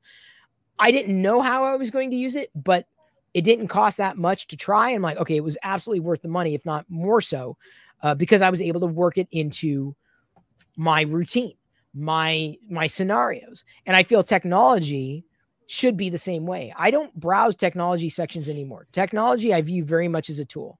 It doesn't excite. I don't walk into the Apple store and get excited. I'm there for a reason. And maybe I'm an anomaly with technology, but it saves me a lot of money to say, yeah, that'd be interesting to have, but do I need it? Like, oh yeah, that cable might be a little faster, but is it a law of diminishing returns? Okay, do I need a new battery? Do I want or do I need? And honey, baby, can you please turn on the lights again? Do I need to find something else for you to do? Okay. So I know your Jedi's trying to, by the way, she's trying to save us money by turning down she's listening. She's trying to save us money with electricity. Yeah, there you go. Problem is I'm so white that I look like I glow in the dark when the lights are out around me, which is not a good thing. So I'm glowing in the dark. There are no other lights here. This is me. This is Pirillo's after hours live stream. It's become a very after hours. So, and there are probably other suggestions on how to save, across the board with technology and buying or selling with the intent to buy at some point in the future. Silver Sunbeam notes, donating can be effective. You can write the value off on your taxes, which is like getting cash. That's what I'm saying. There are many ways to effectively recoup your costs rather than just buying new, and stockpiling that which has value and you have no emotional connection to. And maybe you do. Maybe you have an emotional connection to a mouse you no longer use. Not going to pass judgment. I personally do not. If I'm not using it and I contextualize tech as a tool, I'm done with it. I'm good. That saves me a lot of money by eliminating a lot of those perceived needs that might be wants, that might be rarely used wants. Nice to have, but don't absolutely need. So, getting rid of a lot of that can be a boon to your pocketbook. And like I said, I'm sure many of you out there, listening live and maybe even the group here might have further thoughts on how to save money with tech, knowing that you need it, but doing it in such a way that it doesn't always have to break the bank. So I don't know. So those are some money suggestions. I don't know how to frame that, but I was thinking like money, because I was thinking Black Friday and used products, etc. Sorry, Josh, didn't mean to stomp over you. No, all I can think of is how much my geek nerd card would get taken if I was interested in sports and was buying old tech. Like, yeah, that would be a problem. Well, you can buy old tech and be fine. Yeah. Yeah. Yes, but both of those things combined, I'm not heading in a good direction. No, I wouldn't. I take like your card sports away. and I buy old tech. Okay. All right. Well, then good. Then that's the relief. What were you saying, Toxic? So kind of diving into a way to save money into tech. I actually just got a gift for my sister for Christmas. She's a preschool teacher. She needed a new laptop, new to her. And again, it's very lightweight, office-oriented stuff. There's no programming or anything like that. To save money, I just went out and got a off-lease Dell laptop from Micro Center. It's a quad-core with hyper-threading, 16 gigs of RAM. It was an i5. Basically looks brand new, $250. Couldn't beat it. If you go a little bit cheaper on just non-Black Friday deals, a lot of times the cheap laptops, the $200, $250 specials, they still come with platter drives inside of them. They're very slow. So you get a cheap laptop, get 8 gigs of RAM, make sure it's not soldered in, because some of the really cheap ones now have it soldered onto the motherboard.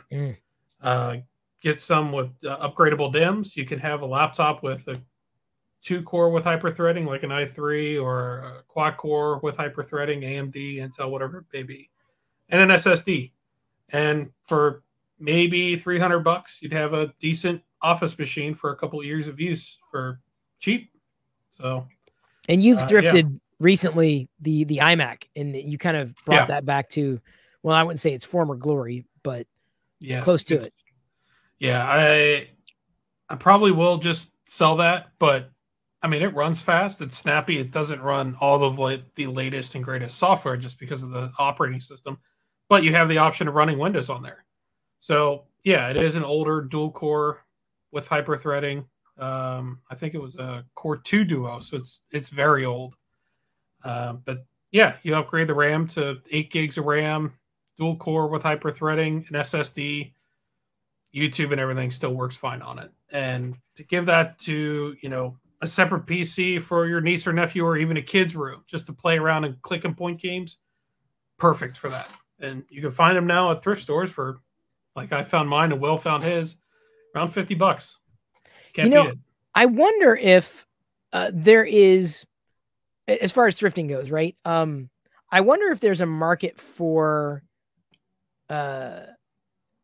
buying and restoring the used equipment. Yes. Like is there Glenn? Yes. Mm-hmm. Yeah, I do it myself. I've given gifts before for thrifting or yard selling, however you want to phrase it. I've got a set of speakers right now that are in my room that I use on a daily basis. They're a set of JBL L112s that I got at a yard sale, and I restored them. I didn't have to do anything to the actual cabinet because the walnut was great on it. No qualms about that whatsoever. But I went in and just did a little bit of maintenance, you know, changed the capacitors and reflowed some solder joints and refoamed the sub that was on there. And now it looks brand new. Literally, you can't tell a difference or hear a difference between this speaker that is 40 years old as opposed to something that's, Daddy, you have headphones? you know, 5 years old. So there is a big market out there. If I wanted to flip those speakers, I bought them for $125 in a yard sale. I could sell them for over $1,200 right now. Wow. Yeah.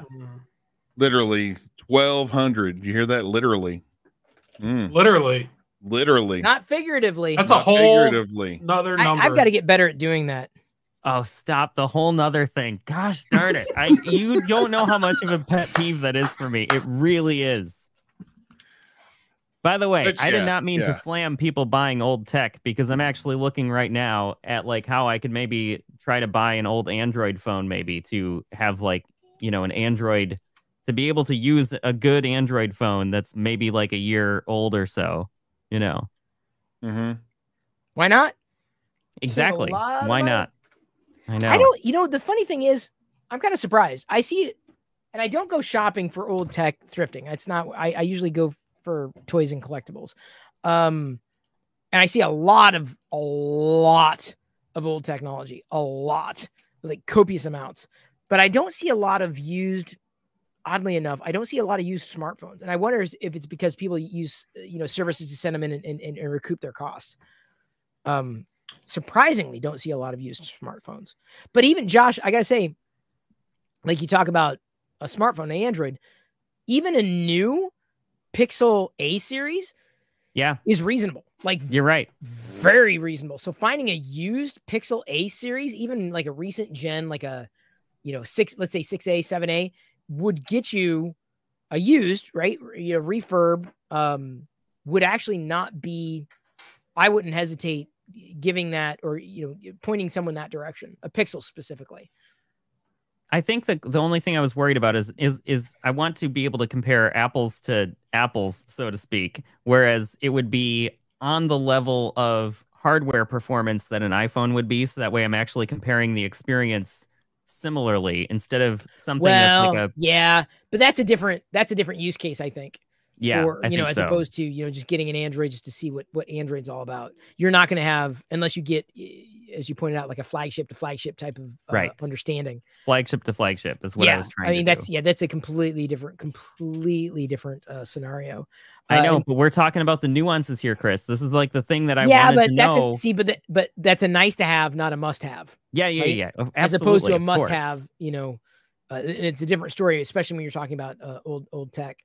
Kissa, who is an old school Nomi, she remembers geeks.pirillo.com. She bought both of her Pixels off of Facebook Marketplace. 6 was only 300 and at 128 gig. So, you know, you can save a bundle if you can get past having new. And I think this is a problem with, maybe it's our society or where we are today. We got to have new, we got to have bleeding edge. And I think that it makes sense for certain products. It absolutely does. And everyone's got a different tolerance. But it's how we contextualize the use of that tool and the value of that tool that I think will ultimately steer us the direction of buying used versus buying new. And I wish there was less of a stigma. But marketing doesn't work that way. You can't sell an old product. But you can make money from an old product, because your old product, even if that's not your thing, your old product is somebody's new product. And that's how you have to start looking at technology. That's, you know, it's a huge eye opener, because you're sitting amongst, and I say this with an array of Star Wars stuff around me, which is worthless to most people. It's worth something to me because I have an emotional connection to it. I don't have an emotional connection to technology, right? You can hand me a keyboard. I'm like, oh, cool. It's a keyboard. I can replace it. It's a replaceable thing. It's an upgradable thing. I can eliminate it, and I'm not going to have an emotional connection with it. I'm curious to know that mindset, because I don't understand it, that emotion, someone having an emotional connection with technology such that they can't get rid of a cable. They can't get rid of an accessory. They can't get rid of the thing that is no longer serving its purpose, no longer serving its function. And I understand having a backup. I totally get it. Like, oh, something breaks, the primary breaks, you need to have a backup. I don't mean that. I mean, when you start, I don't get it, having a drawer full of stuff that there's no emotional connection to, has a dollar value, you know, that could be attributed to it. And when you know there's an inherent need integrator marketplace for, I don't understand why you would want to hold on to it at that point. And again, the bottom line is that emotional connection. That's the thing that I think separates everything. You might have an emotional connection with the keyboard. Who might argue? People love building keyboards. You know, everything's got a story. I just got to a certain point in my life, and even storage, where I realized, is holding on to this something that brings me joy? And I'm not sure if any kind of technology solution, given that there is an inherent value in the greater marketplace to be able to sell that, right? I'm sitting on not a gold mine necessarily, but I'm sitting on something that could further be applied to a future budget. True. My thoughts, though. I mean, I realize not everybody is that. Josh, you got to take a break. Yeah, I just need to use the bathroom real quick. Do it. I have to. I mean, I'm not saying I got to do it right now, but like there may come a point, you know, in the immediate future where this beer gets so good, yeah, it goes right through me. Right, that's okay. So good. We'll shift gears and pop over to let's go toxic. Do you have something that you want to share your insights this week that might be helpful to enable others? Oh, no, I do. You don't? I'm just putting here you on the spot. Yeah. No. So my topic this week is generally talking about subscription services, about the fatigue that a lot of people are going through. Like originally when cable was still a big thing, Netflix came out, then Amazon streaming, and then several other companies started having their own streaming services. You've got families now where that's only streaming services. There is no cable TV boxes anymore. Conversely, now we've got people now having the issue of, well, I've got 2, 3, 4, 8 different streaming services, and it's costing more than my cable bill or my Dish Network TV bill, whatever it may be. That's obviously a trend now with computer software. We've got companies like Apple. We've got, or not Apple. We've got Adobe with Photoshop. A lot of their stuff. But Apple's not too far from it. Exactly. Yeah, I was going to get to that. There's other companies that are not doing it yet, but they've already announced that there's going to be premium features, or however they're going to word it, going to be coming as a subscription service. Microsoft, the way I see cloud computing going, especially with future versions of Windows, is that your internet at home won't be the bottleneck anymore for data limitations, where you could get a thin client and you could connect it to your internet at home, and you're basically controlling a remote desktop somewhere in a data center at Amazon or Microsoft, whatever it may be. You pay for a certain amount of storage, certain many processors, maybe a graphics card, and all of that, it can be operated in the cloud. You just pay per year. You never have to theoretically buy a new computer again. You just keep paying for one every month. Unfortunately, it's now going to the automotive sector. So we've seen a lot of infotainment centers. Tesla was one of the big companies that started this, where you may get a feature built into the car, but you would have to pay for that feature. They originally came out with the, I forget what the self-driving feature. And Josh, you could kind of speak to this. It was originally free with their cars. Then they improved it with some software updates. And now, yeah, exactly. Improved. Now it's more of a, it's not driverless either, right? You still have to be engaged in some sort of fashion with the car. Yeah. That's now a paid subscription model, at least after a certain amount of time of a new purchase of the car. Now, Josh, you might be able to touch on this a little bit better than I would as far as Tesla goes, but more and more companies are coming on to that model. So much so that they're now trying to get away from using Android Auto and Apple CarPlay in their infotainment centers and using proprietary software built into their infotainment centers to basically try to grab some of that market share and then also capitalize on it. For example, GM is expecting to make $20 billion to $25 billion a year in software and subscription revenue Wow. by 2030. Wow. And the way that they're going to do that is they're going to phase out the Android Auto and the Apple CarPlay, plus any of that infotainment center stuff that exists today, and some of their new EVs coming out this year and into next year, to the point where if you want to pay for, live traffic data or whatever, it might be a $2 a month. If you want to pay for satellite internet or Wi-Fi in your car, that's going to be an extra thing. So you can add on these extra services. But it goes a step further with physical things built into the car, like seat warmers. Mm-hmm. It's BMW got a lot of flack for this last year, and they've kind of reeled it back only in the US. It's still a thing in Europe where if you buy a BMW, let's say a 5 Series or a 7 Series 4-door sedan, they don't give you the option necessarily anymore to, they currently do. They're shifting away from this, but they don't necessarily give you the option for, let's say, in this case, heated seats. They just install the heated seats. And if you order your car or if you purchase the car and you say it comes with it, they'll charge you, a lifetime service fee or the feature fee of, let's say, $2,000, whatever it may be. $2,000, you get heated seats in the car. If you don't pay for that feature, you can pay for that feature over the cloud as a subscription service for, let's say, $15 a month, which you would think, it might be cheaper in the short run. If you keep your cars on lease or something, you're not paying for that upfront feature cost. And it would only cost you, I don't know, let's say $100 a year, whatever it may be, $15 a month. Let's say it costs you $100 a year to have heated seats in your car. If you are one of those people that keep the cars long term, like I do, I usually run my cars into the ground, and you do that service model where you're paying per month. And let's say just like a lot of services, you forget that they're going, and $15 each your credit card every month. You're going to be paying more than the initial purchase cost of that feature in the car.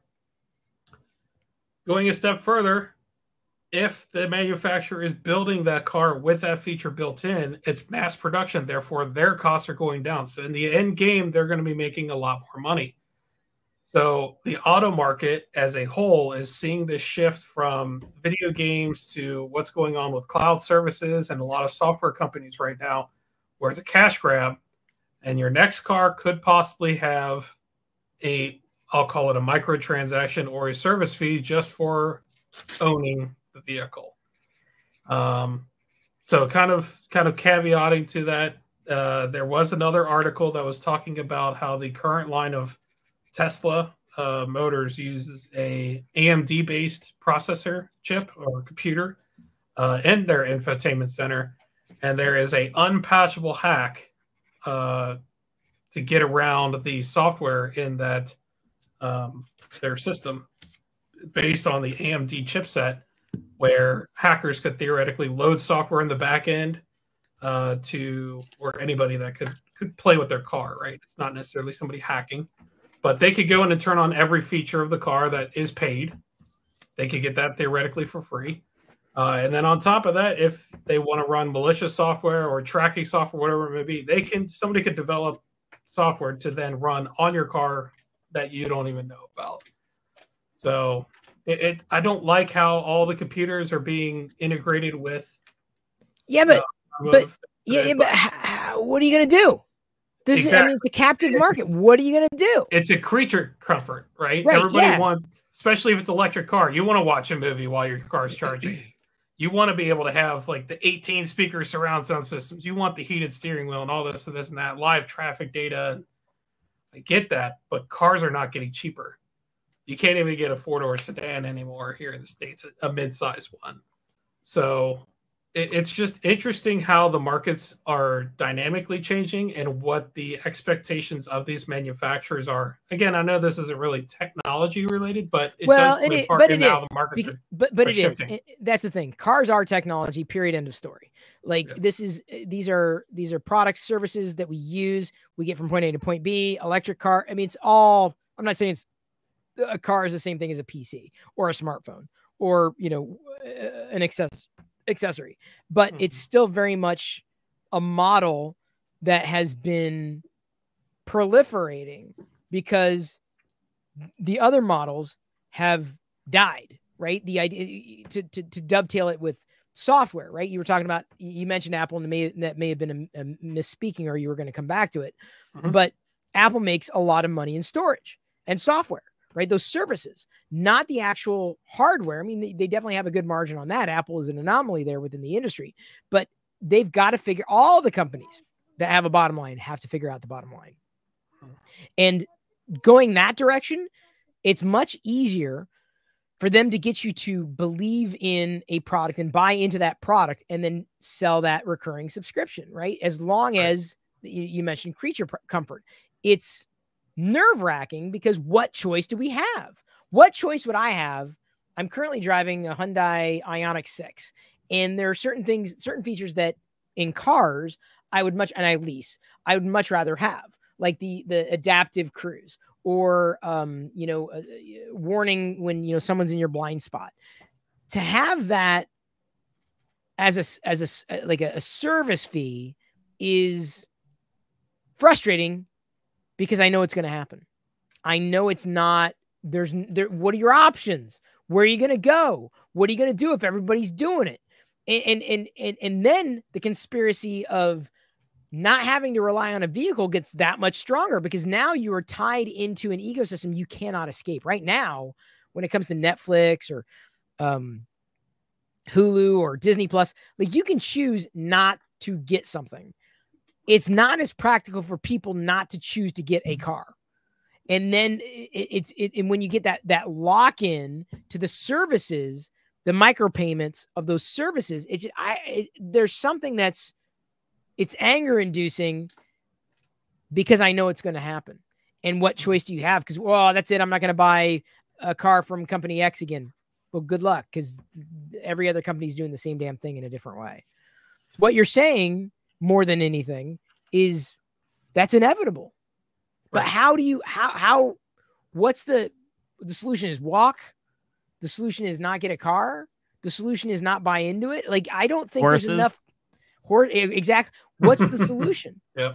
To avoiding something that is seemingly inevitable? You're stemming the tide. Yeah. So I'm the guy that always gets something, and especially after the warranty's up, I'm the guy that goes poking and prodding. What can I do with this piece of hardware or software? What else can I push it a little bit further? How can I get my bang for buck out of that product? So again, using the Tesla example, where if I bought we'll call it a mid-range model, right? I'm not buying the Plaid or anything like that, but there are a lot of paywalls behind their different pieces of software. And I know that I can go in and hack that software with a 0-day unpatchable attack through the AMD-based Tesla chip. I'm going to do that. I'm going to go in and poke and prod and save myself about $15,000 on feature sets for something that I own. The problem that I have with it is that the companies are going to spin this as a privacy issue, or what are they? It's the Right to Repair Act is all over again, right? They're going to say, well, it's got proprietary information and there are systems, and it comes down to the point of how much of your car do you own once it's paid off? Right. Yeah, but the Right to Repair Act in California is pretty darn strong, and it's getting stronger. So you can still repair it, but that's not talking about the software aspect of your car. If there's functionality physically in the car, but you can't access it, let alone if that cloud service in 20 years goes offline and your heated seats don't freaking work anymore. Yeah. I mean, do you go in and hardwire it to a little switch so you can turn them on? Do you, is someone going to have to come out with a chip to bypass the one it that all? The one that drives me nuts the most is you can't even accelerate at the full speed with a Tesla until you pay $2,000 to unlock the full acceleration, because it's actually software limited how fast you can, the 0 to 60 is. I Tesla, I have problems with Tesla for quality control.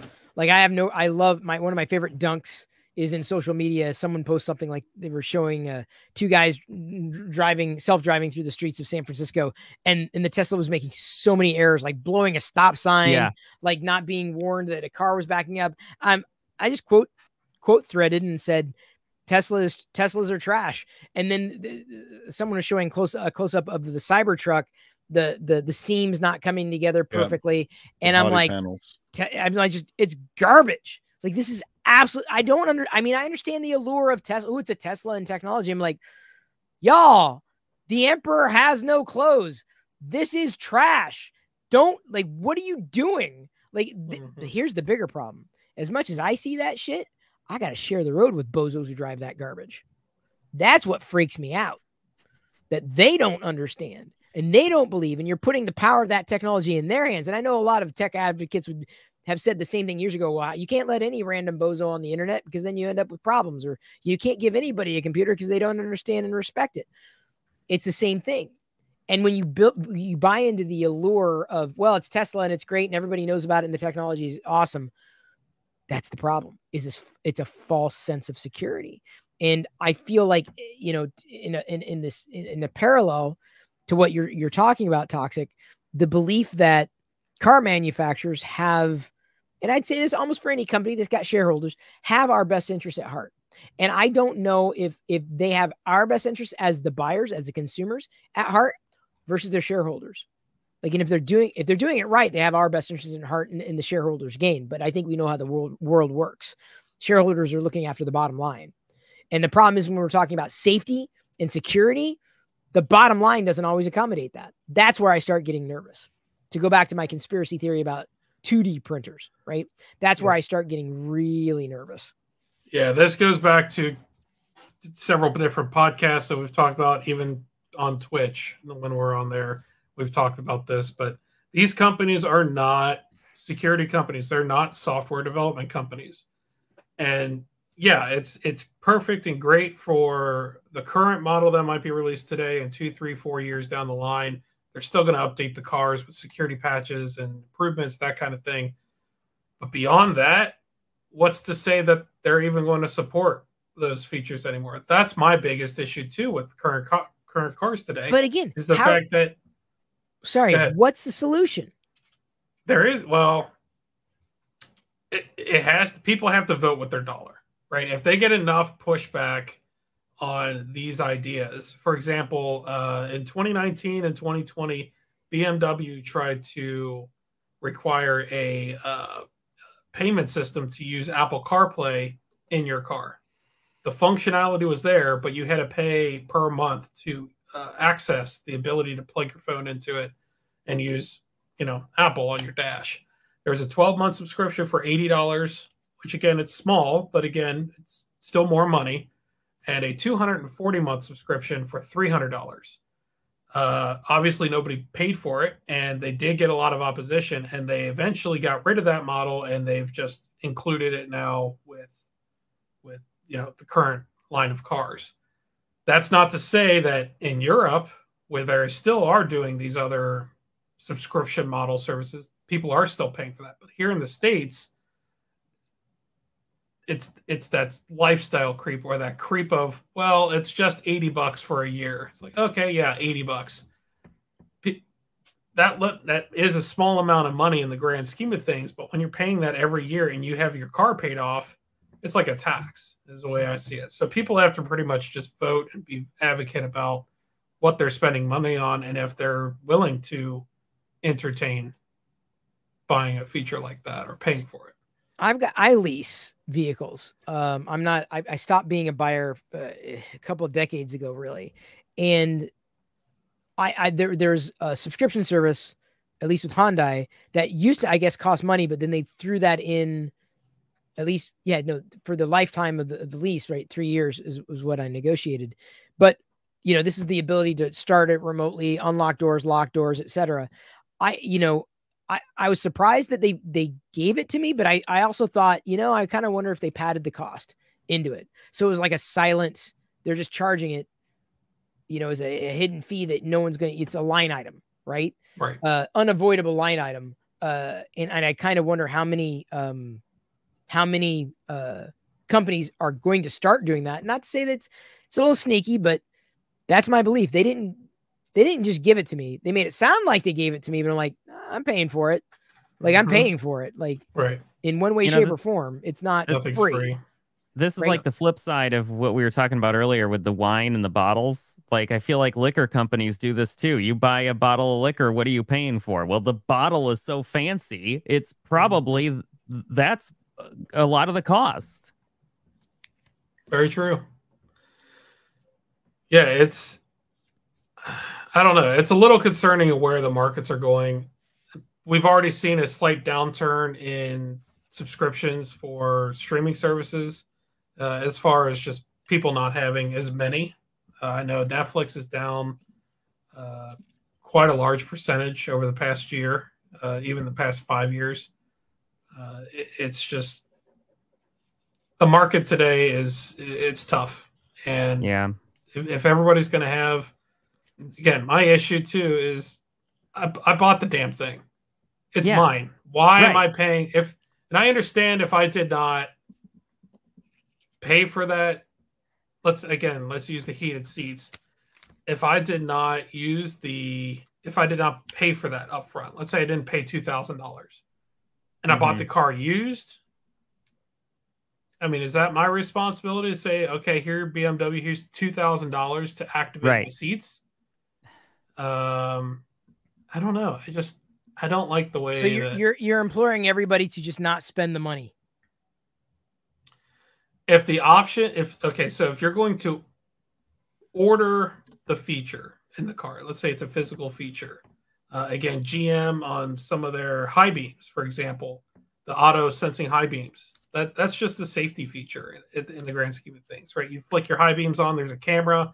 It can read when there's a car coming and turn your high beams off automatically. That has been proposed as a subscription-based feature. That's a safety feature. That's not even something that should be even in talks about as being, well, I want that feature. That's just something that should just come with the car.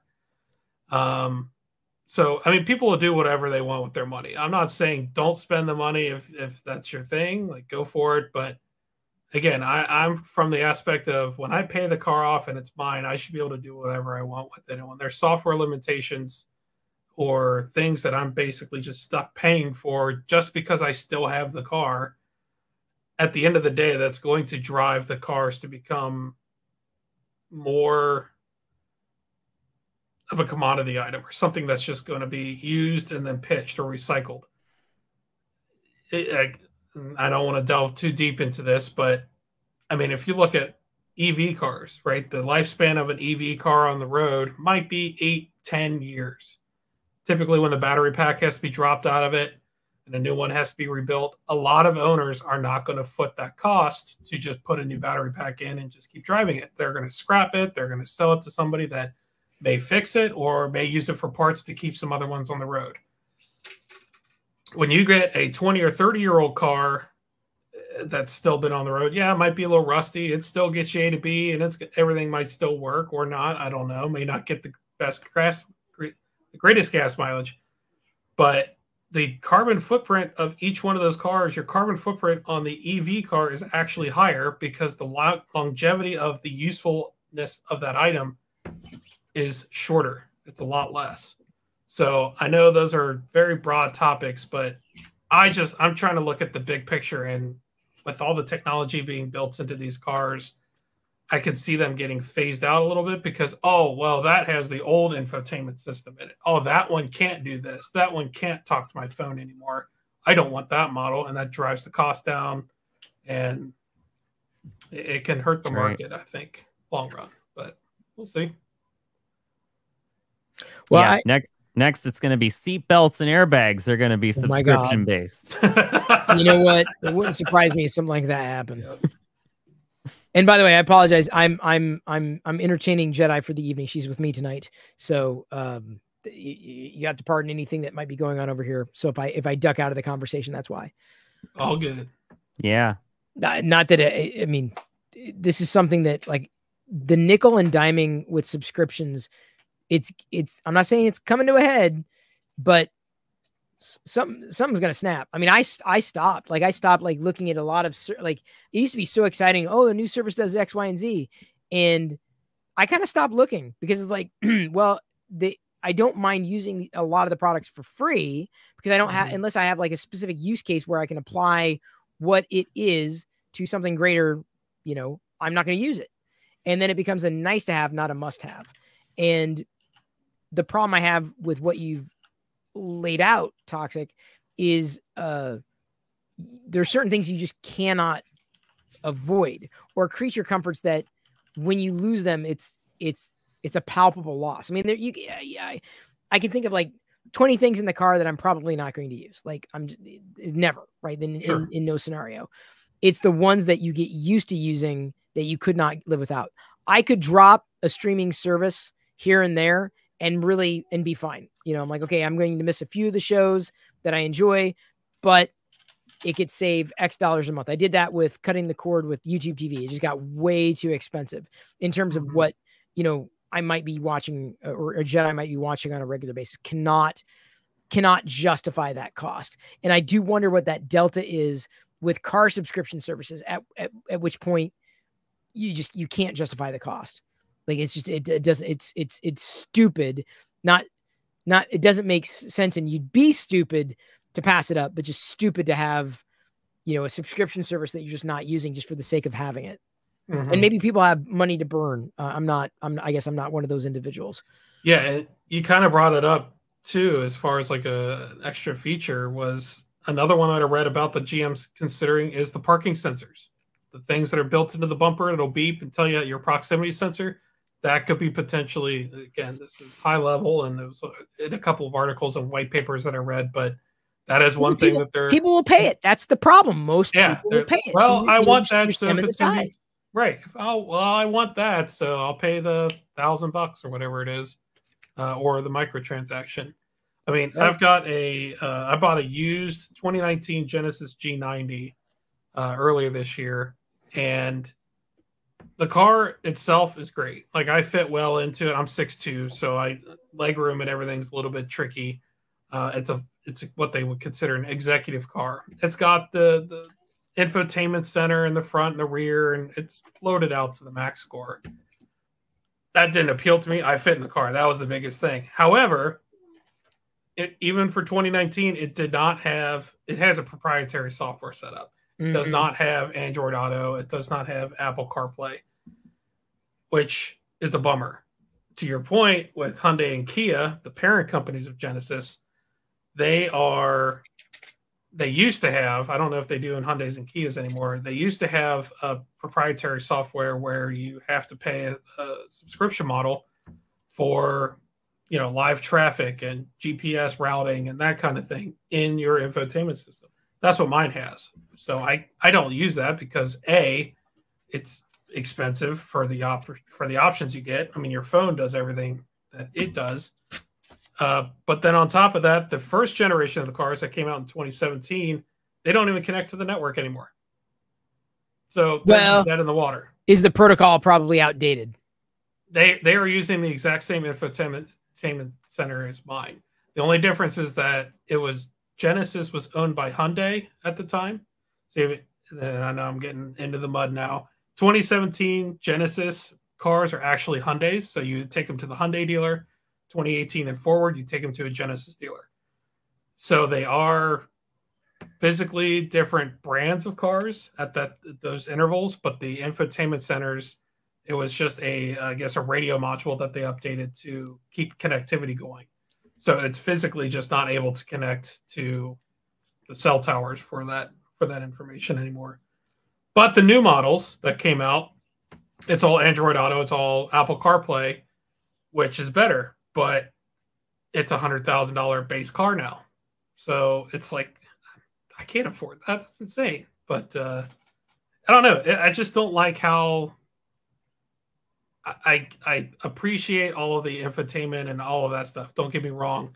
I just don't like how, again, these companies are not software developers. They're not going to keep that thing updated to keep the creature comforts right pleasing to view. So it's going to be more of, well, I want the new one because it's got a bigger screen and, oh, this one's got, whatever features. That's going to sell people on the next car too. So anyway, Food subscription fatigue. It's a thing. Yeah, I feel it. I feel the pinch. Glendon, what do you got for this week? You want to talk about? This week, I want to go over the holidays are on us, right? So Christmas is right around the corner. Yes, it is. I've got family. Especially, this is probably geared more, in my opinion, for me, towards my parents because they're older, right? I'm a technology buff. I understand technology. I use it on a daily basis more than they do. But I want to gift items that are tech related. And it's not easy to do whenever you have someone that is not tech savvy. So my topic is, what should we be looking for as far as products go or gifts go for those of us that are buying something for someone that's not, tech savvy, or a newbie or a normie, like Chris said earlier today whenever I was talking to him. Somebody that's not familiar with it, where it's not in their wheelhouse on a daily basis. So I've got together a couple of things that I want to talk about as far as gift ideas. But my talking point with the rest of you folks is I want to get your opinions on what you would get a friend or a family member that is not necessarily a tech or a geek nerd or enthusiast for their list this year for a gift. So the first thing that came to my mind were 3D printers, obviously. No, Yeah. no, not for a noob. No. Really? No. What do you mean? Not my dad anyway. Let's say that. I tried to give him one and he was like, I want no part of it because you would be able to live your life and you would have to be over here every day. So yeah, no, I don't think that 3D printing for my family members would be my go-to. No, mine either. It would never work. Never. No, I was thinking more along the lines of, cell phones. I finally got both my parents to use a cell phone that's not a flip phone. My dad fought it for years and years and years. And by talking flip, I'm talking old LCD flip screens, not a foldable like we see now with OLEDs. I know. He was held on to it. Same with my parents. Same with my parents. They held on to theirs way longer than I could imagine. Right. So now that he has one, well, both of them, they want to find a good way to use it in the car safely. Right. So one of the things that I thought about first was like the magnetic car phone holders that you can put up on your dash or in the cup holder, depending on the model. I thought that would be a great gift idea for someone that's a newbie. Because it takes care of storage. Number one, where are you going to put the device when you're in your car, and it keeps it hands free. And you could also, on a third note, charge it. Right. Most of the time, well, not most of the time, on all new model cars, you have USB ports. Right. So you're going to be able to use USB-C or USB-A to power your devices and charge them up. So I thought that would be a great gift idea for someone that is fairly new to some of today's technology. Until you have to pay an extra subscription cost to access those USB ports. MagSafe, it's just not. Yeah, it'll be charged slower. Right. Yeah, and I wasn't talking MagSafe. It was just, like the magnetic car mounts. Yeah. That you can put up on the dash. MagSafe is a whole other thing that we could get into. A whole nother thing. Yeah. Because Josh is in on it too. I think that he was trying to find some gift ideas for his parents or family members for chargers and different things like that. Oh, yeah. 3D print. I would say the learning to listen, right, to what people want, or not necessarily want, what they need. And this is where it's kind of like in between, like, oh, they think they want product X when they actually need product Y. And I think just learning to listen and observing can very well dictate that type of technology gift that they didn't realize that they needed until they absolutely have it right in their hands. So I think a lot, you know, that's customized. That's going to be different for each person, each individual. They're going to have a different set of wants, needs, and desires. But certainly, you know, if you notice, man, they're always running out of juice, they're always running out of battery, they hate holding on to, you know, cables, you know, they lose cables all the time. Well, then the answer is get a, I don't know what you'd call it, like a sled, basically where the battery pack or the phone slides into the battery pack and the battery pack is attached to the phone. It adds bulk, yes, but is it such that they are gaining the battery life without having to be tethered to a cable?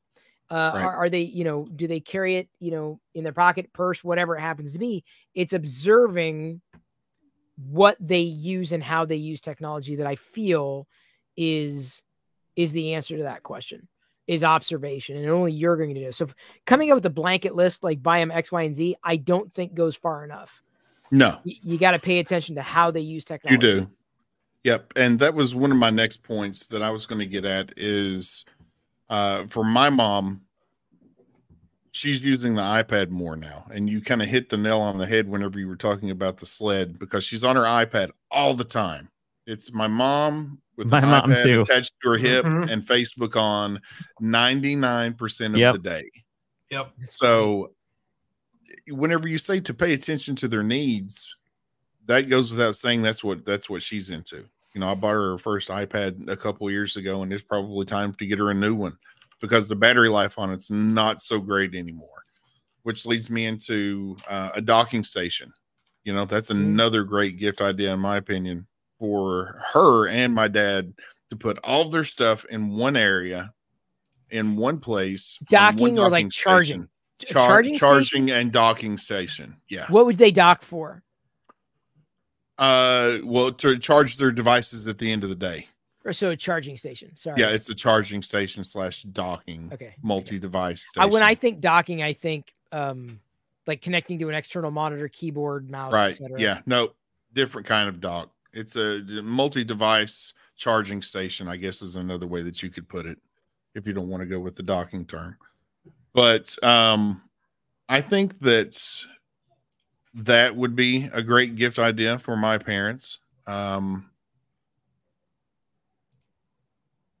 the way, little anecdote that I just think is so funny. I'm so amused anytime my parents, like if I call one of them and I can't get a hold of them and I have to call the other one, and then I find out like, well, why couldn't I get a hold of mom or dad? Oh, well, he left his phone home, or I left my phone home because why would we need both phones? We're both together. I'm just like, wow, okay.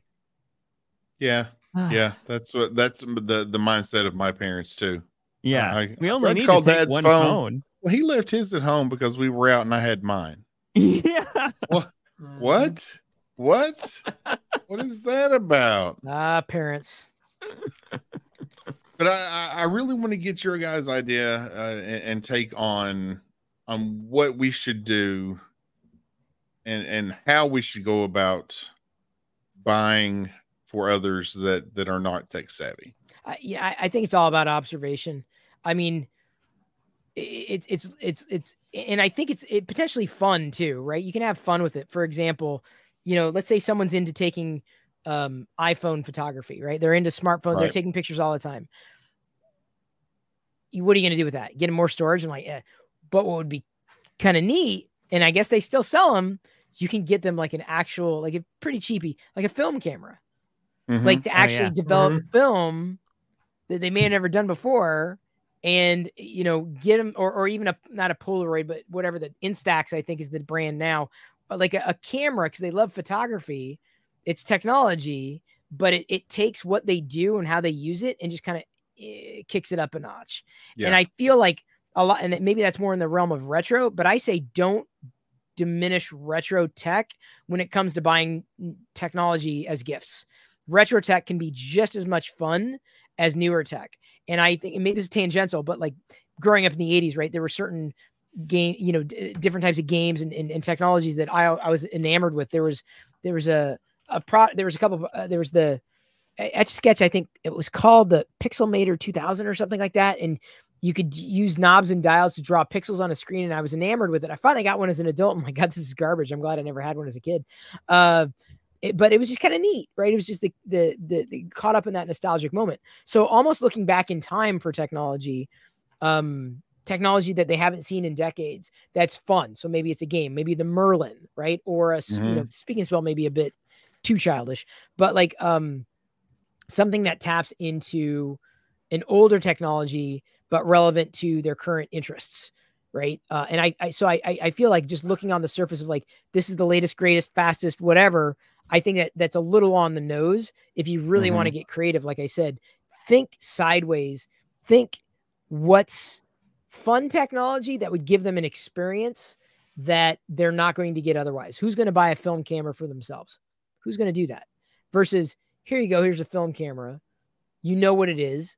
You can use it or not, but then at the end of the day, you're going to develop the film, but then you're going to have black and white or color photos like that are legit full on from film. As odd as that sounds today, it was done. It wasn't digitized. There was nothing digital about it. It was all this analog process.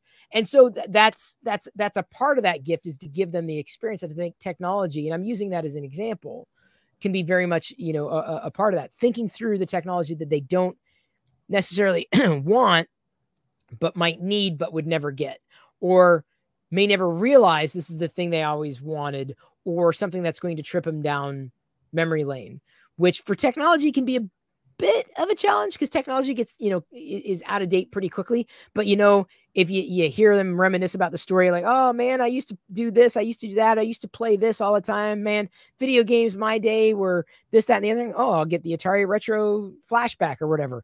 You learn to listen to their interests, or what they remember, in that joy. And that's what I feel, have as a foundation of a gift, rather than looking like, oh, I'll just get them batteries, like, or I'll get them the latest cartridge for X, Y, and Z. No, to me, the thoughtful gift is the one that requires listening and understanding, and an opportunity to be able to kind of fill that gap.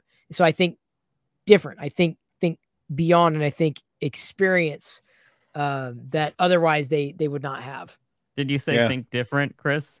I did. I did. And I know somebody, why'd you give me a camera? I wanted a new Mac. I'm like, okay, well, I don't have the budget for a new Mac. You got a used camera. So bite me.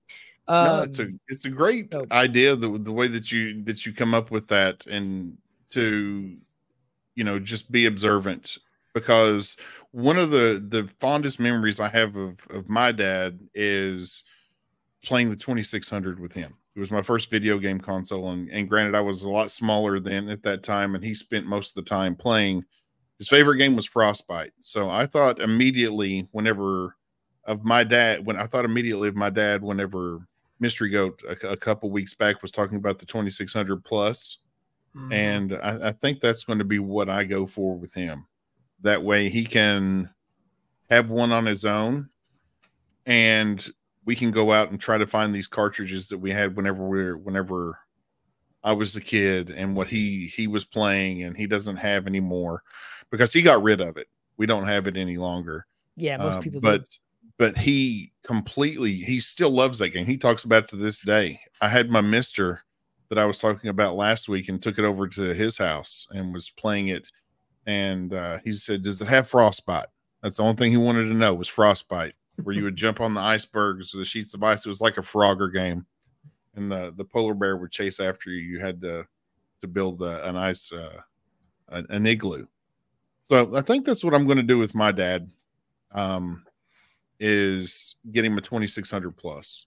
Maybe a little bit overkill, but I think that's going to be something that we can enjoy together through the hunt, whenever we go to yard sales or flea markets or something like that, because 2600 cartridges are pretty easy to find out there, and they're not very expensive. No. Yeah. Yeah. The part about being observant is definitely a big factor for when I'm doing gifts. And again, it's mostly my parents that are the non-tech people. They will ask like, well, how can I do this with my iPad to do that on the TV? Or how can I do XYZ? Years ago, I upgraded them, and I actually still have one here on my table. I upgraded their home Wi-Fi with just access points. Just got a cheap multi-plaque wireless N at the time. I think they're still using them. It's just Ubiquiti gear. Again, they're not power users, so 150 megabit is perfectly fine for them. But I bought a 3-pack, installed it into their house. They're like, well, you know, they're opening up. They're like, well, what is this? I'm like, it's all new Wi-Fi for your house. They're like, oh, okay. They didn't really get it. And then when I upgraded it, they're walking around their entire house like, yeah, everything's just fast. It just works all the time. And I'm like, I know. That's why you got it. So for them, that was an usability thing. They didn't see it. It was in the background, but it was a creature comfort or a life improvement for them that was just kind of in the background. My dad, for example, he likes to listen to music in the car. There's too many commercials on the radio. He wanted to connect his phone to the car. So I got him one of those cigarette adapter Bluetooth FM radio transmitters. They're like $15 at Walmart.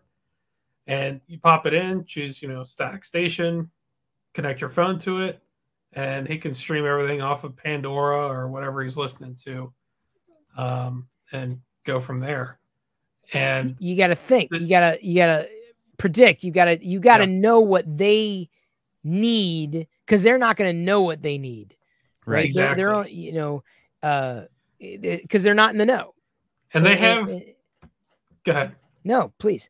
They have to have a need or a want to get a technology piece. What I mean by that is my mom, for example, she was getting on the idea, and Chris, we had talked about this again on stream, about getting a smartwatch. And I specifically told her about the Galaxy smartwatch because she has a heart murmur and she wasn't always able to track it on time. And she just felt like, get a watch that she can get that information real time if needed. And then if she had a heart murmur, she could check it. But again, she had a want for it. So for her birthday, I got her one. And they aren't exactly the easiest thing to set up for somebody that's not into technology or always using different graphical interfaces. Like, how do I change this, and that? But the fact is that she put it on her arm. She's like, well, I got to play around with it. I saw her the next day, and here she watched like an hour YouTube video on how to use the thing.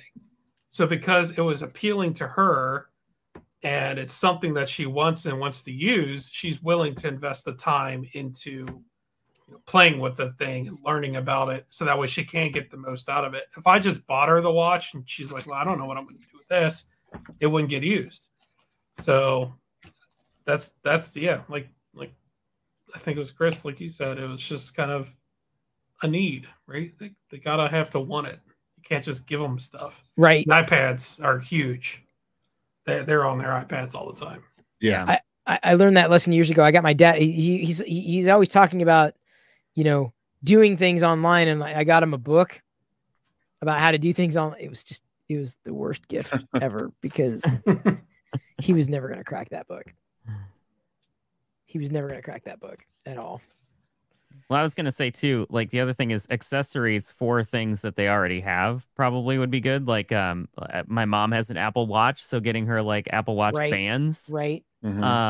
Stuff that's physical that accessorizes their existing stuff that might be useful to them seems like an obvious choice too. Or if you're just upgrading, like that's a great thing about Apple stuff is if they have a really old Apple Watch, you could get them a new Apple Watch. They already know how to use it. It's all the same software. So, right. It's true. Yeah, I'm a horrible gift buyer. Horrible. I am too, though. It's hard unless for me. It's for a child. I'm really bad at it. I can be good if I feel like they're going to appreciate it.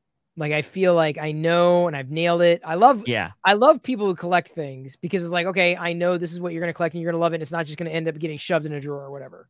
So, right. Yeah. Even for, and this is not technical, but I've also learned that as I get older, and especially as everybody's getting older, my parents don't want things. things become clutter, and if Right. they don't use it, it's just sitting around. So I've flipped the gift options to more experience, to going out to experiences. That's what I'm saying. Go back to the experience go idea. do something. Yep. And that's so much better than just buying something that's going to sit on the Actually, shelf. the ticket for when I went to that game, the Lions Chargers game, that was my mom's gift to my dad for Christmas in advance, was to do that, and that was a great experience for us, and that's like unforgettable, you know. So that brings it back to tech. You got chargers, and chargers are potential gifts. Those are all wireless chargers. Yeah, they're wire. You know what I'm saying. So it's perfect dovetail to that. Glendon, Chargers. does that kind of give you, at least I think that's everyone's perspective. Yeah. No, that was really good. I mean, hopefully that gives you some kind of direction. Good luck. Better than I had on my own, I can tell you that. Good luck. Because I'm telling you, think nostalgic. I trip. I mean, I much prefer like the vintage. I like learning what people had to be able to get it again, because that they're never going to expect it. It'll be a surprise. I brought my brother Adam to tears when I got him an old Lego set. Actually, he's like, oh my god, he couldn't believe it. It was because it was old. It didn't come with a box or anything, but I got it on eBay, and he was elated. Just the older, the better, so to speak. Right. All right, Josh, you're last up. Not sure what you've got here, and then we'll wrap up. Jedi baby, I need you to be patient. Yeah. So along the lines of what Glendon was just saying, actually, I was, last time I was on the podcast, I talked about the recording process, what to do when you're trying to capture the audio and all that stuff, the microphones, the whatever else when you're recording. But Glendon just made me realize maybe I should just throw it out there to hear how you guys would mix and master podcasts. You're asking the wrong guy here. I'm kidding. It's a joke. I have a list of things that I came up with for when you're getting into that process. I'm not going to go over too much of the editing itself, because I think that's kind of something people already know how to do. But in terms of like mixing and mastering, just a few things. I'm not going to get too far into the weeds with it either. But so the first thing, like once you have your recording, kind of continuing off of the last conversation, if it didn't go perfectly well, you might want to do repairs on your audio first. By the way, as I'm talking about this, I realize how like completely off the mark my topic list is after we talked about holidays and gift buying and Black Friday and all these really topical things. But it is what it is. You'll have your audio. You might want to do like repairs on it first. I like to do things in advance, so that way I'm not using the CPU too much, playing it back when I have the plugins actually in my DAW, digital audio workstation is what it's called for Pro Tools, Logic. All those things are called DAWs. Just in case you're wondering what that is. DAW. Not DAW. Right. Do or not do either. That's different. So audio repair is my first step. I actually like the RX Isotope plugins because it actually comes with a little kind of standalone app that you can throw things into and run those like offline processes on. Things like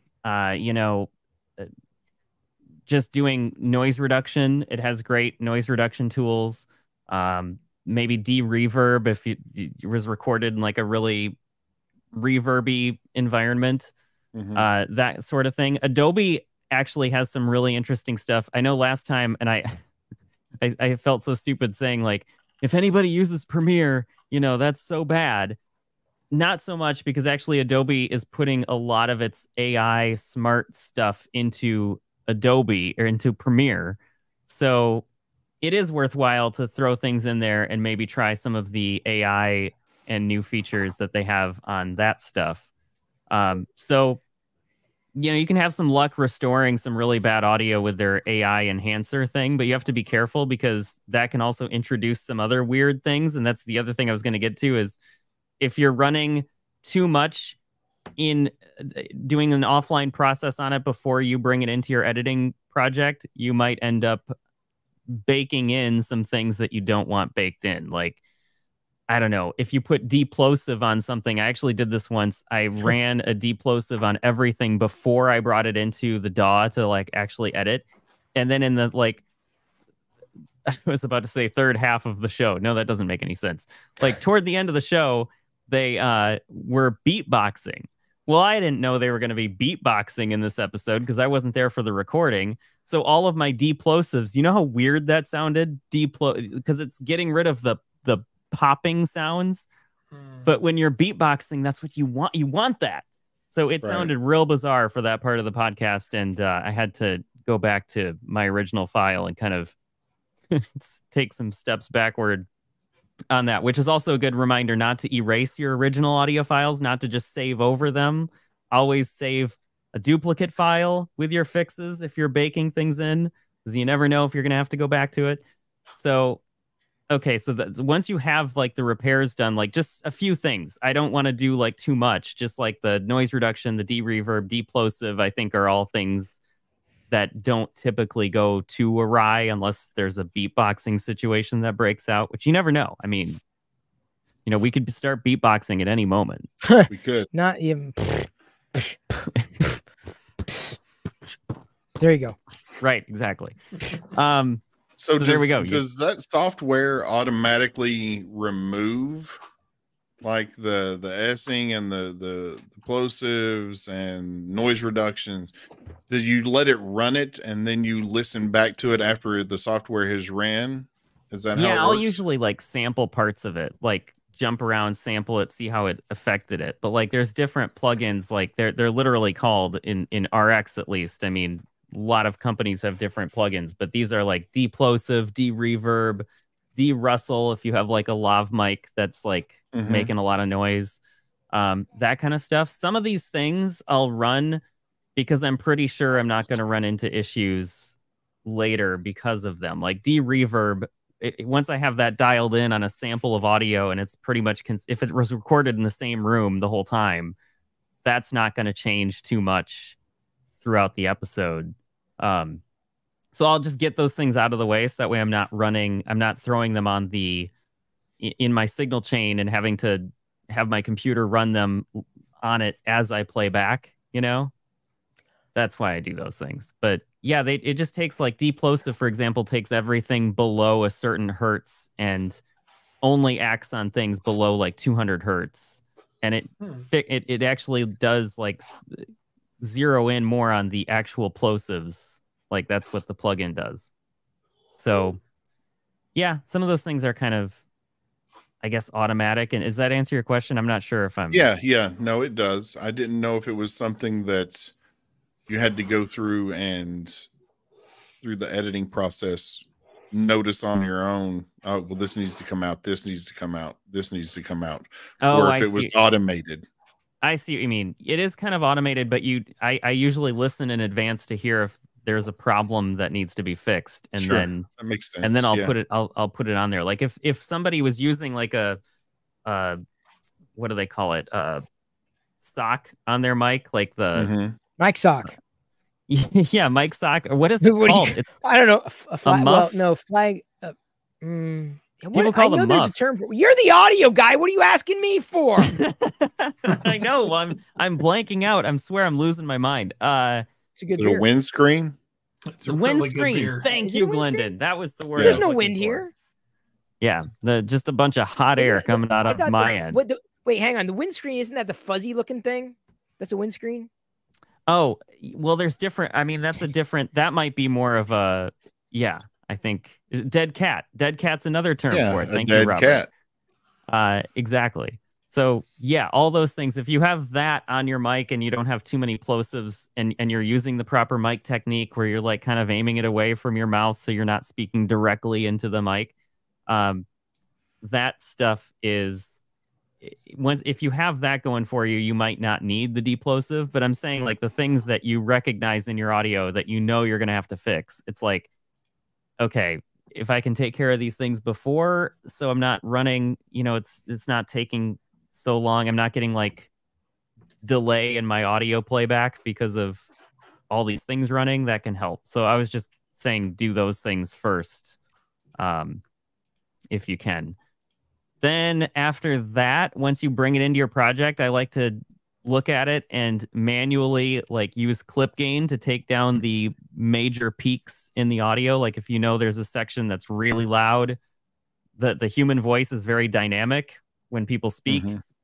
If they're not running any kind of compression live on their recorder or interface or anything, I'll actually go through and bring down some of those high points myself. Clip gain is important to use, not volume automation, though, in this case, because clip gain is before it will be going through your signal chain. So you want to, you wouldn't want to use just the regular volume controls in the DAW, because that would be after it goes through the compressor. So basically you'd be reducing the volume on something that already pushed a compressor like further. I'm getting to the compressor stuff later, but I'm just saying clip gain is important when you're going through it. And as you're editing too, I'll actually go through and manually like do some changes to that to make it a little more consistent. So that way it's not driving my compressors too hard. So then in the signal chain itself, I usually start with an expander, or some people use noise gates. I like expanders better because it doesn't actually mute the track. It'll just kind of bring down the decibel. It's basically the opposite of, well, I don't want to say that either. How do I explain this? It just basically takes, you set a threshold, and then anything below that noise threshold or that decibel threshold, it will reduce the signal. So like if it gets below 40, I usually have it set at like 45, minus 45 dB. Anything quieter than that, it will just drop it down by like 20 dB or something. So that way, interesting. That track will stay quieter when somebody else is speaking. So if it's somebody that's not speaking, if they are breathing, like close to the mic, you wouldn't hear that as much because, the expander would bring it down, if that makes sense. So I'll use those. Gates will actually mute the track, which isn't so great because sometimes you'll end up hearing it actually turn it off, like at the end of words. Like if they're trailing off, you'll hear it just cut out.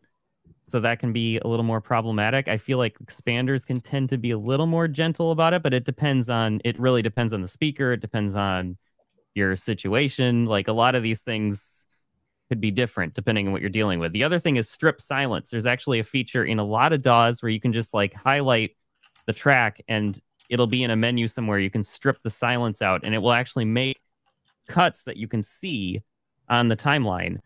Like, so when there's silent parts, it just cuts it out. And then as you go through and edit, you can make adjustments from there, but you can actually see what it's doing. Yeah, but a lot of AI tools that I'm seeing, they seem to be handling a lot of this stuff automatically. And that seems to be increasing in terms of prolific, the prolific nature of these tools, right? Like they're just everywhere or seemingly coming at breakneck speed.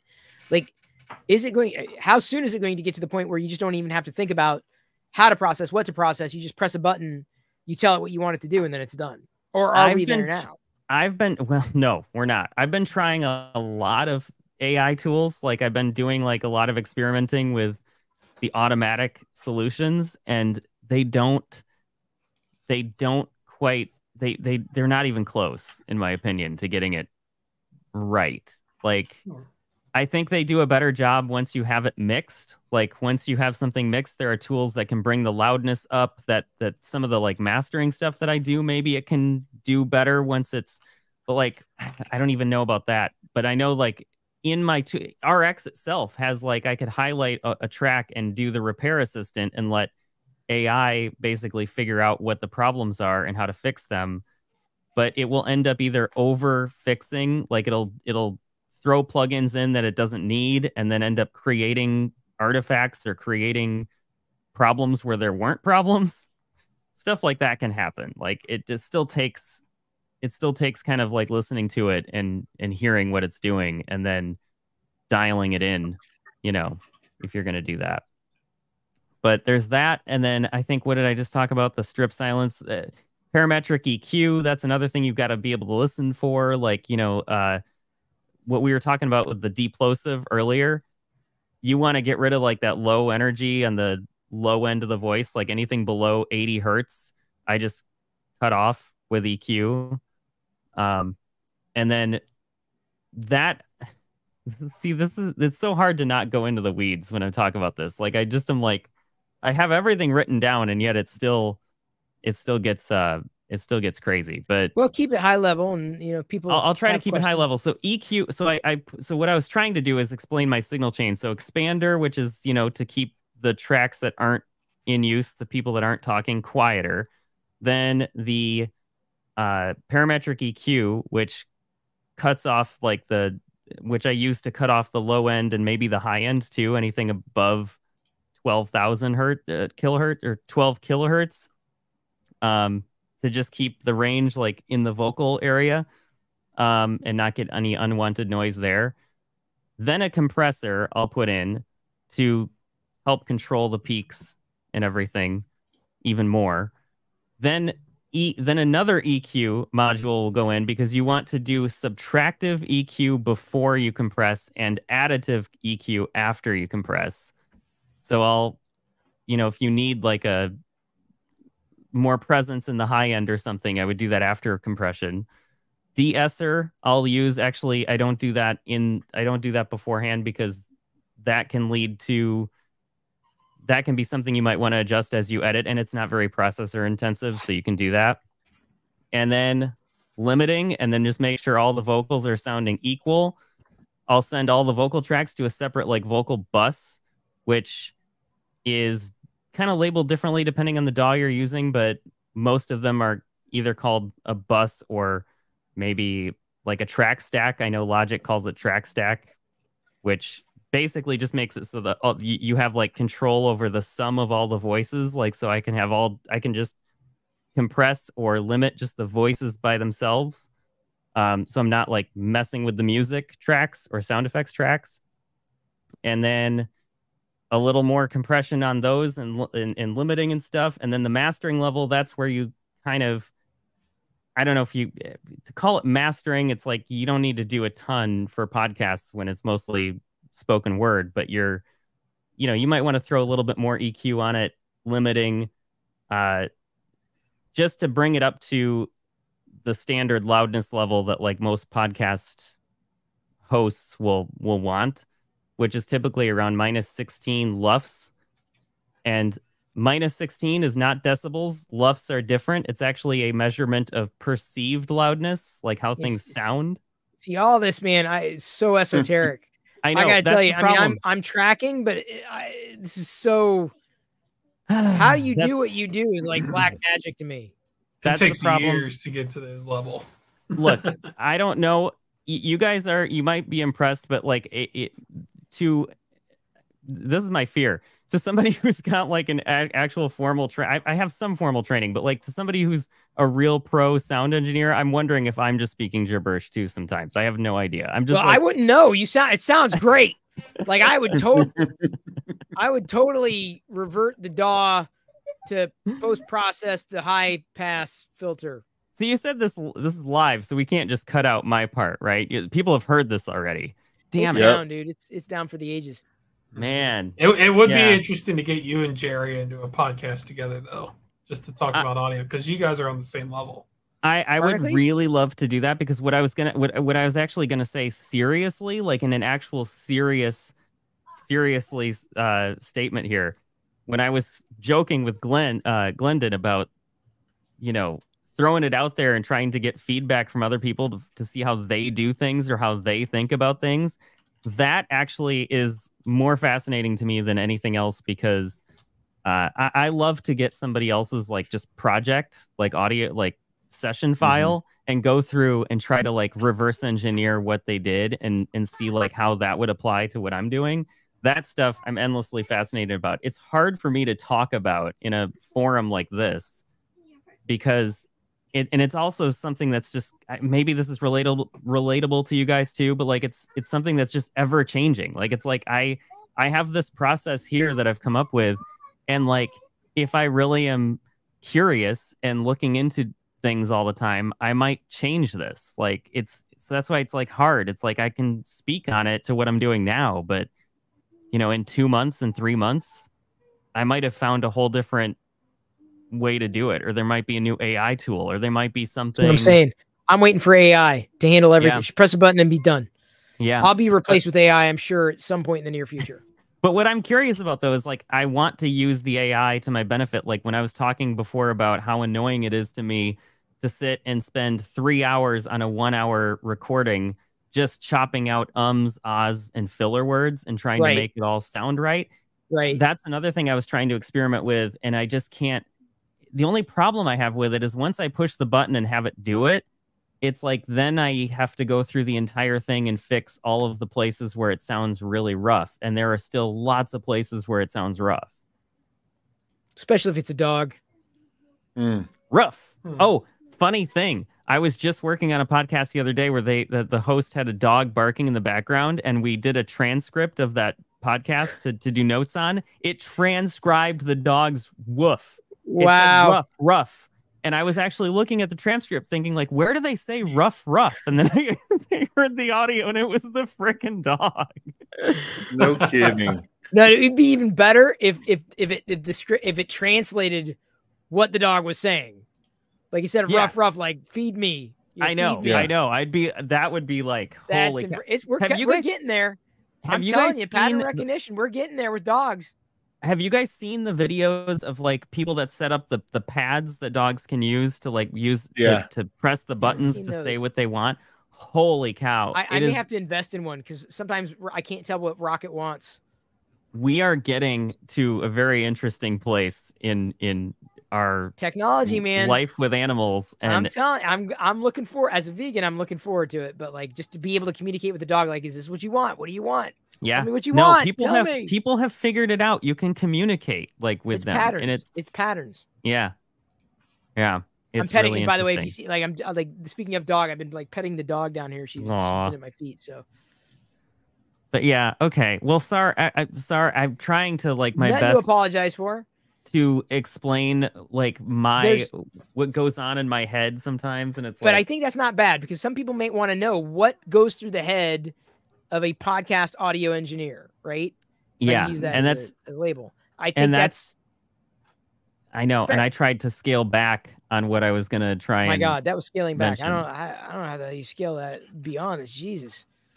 I mean, I like it. I enjoy listening and learning things like that because how are you going to know it otherwise? To me, I know what sounds good. I know what I like. And that's what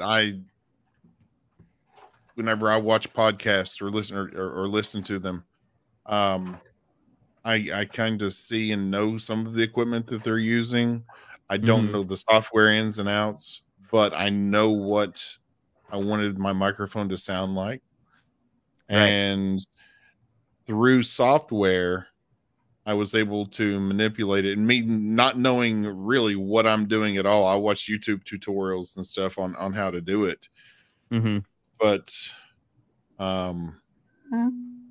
there's an for somebody to take out, by the way. There's no taking outs.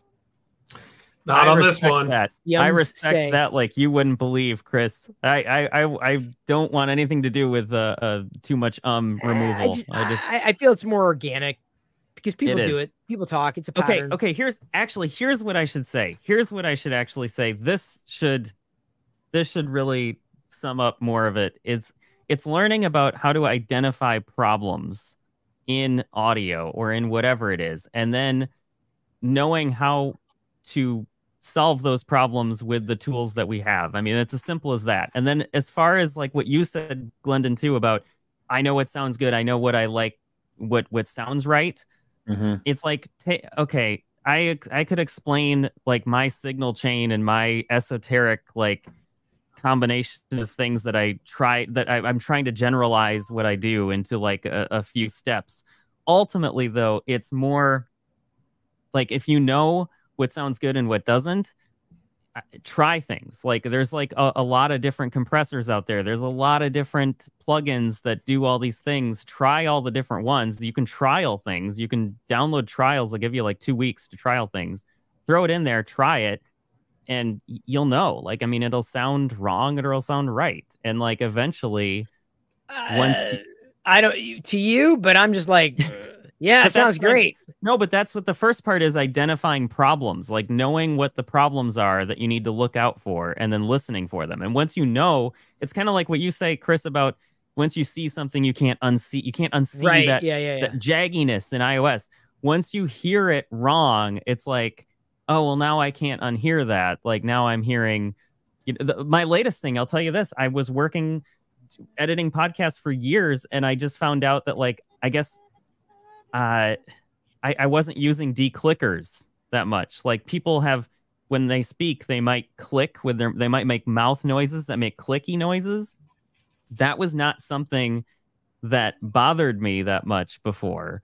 And then I was talking to someone else who I work with at one of the companies that I do shows for, and they were like, "Oh, well, are you using declick? Like, what declicker do you use?" And I'm like, what are you talking about?" And then they were explaining to me, and I was like, "Oh, yeah, that was never something that clicked with me until Literally recently. clicked. It recently clicked, and now I'm like, okay, I'm gonna be on the lookout for that. But like, yeah, it's you get familiar with things that are pet peeves for other people or things that might bug somebody listening, and then try to fix it.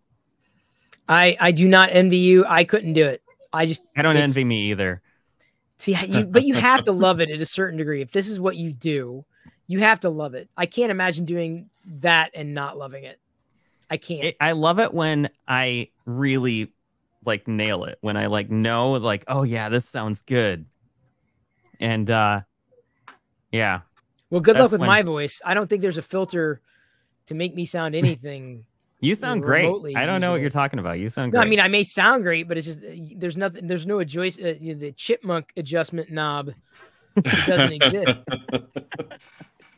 It does. We could auto tune it or something. Yeah, definitely auto tune. Yeah. Why not? Let's auto tune. Sound like Chef from South Park. Yeah. Yeah. There you go. That'd be great. They need the chef filter. That's what I need.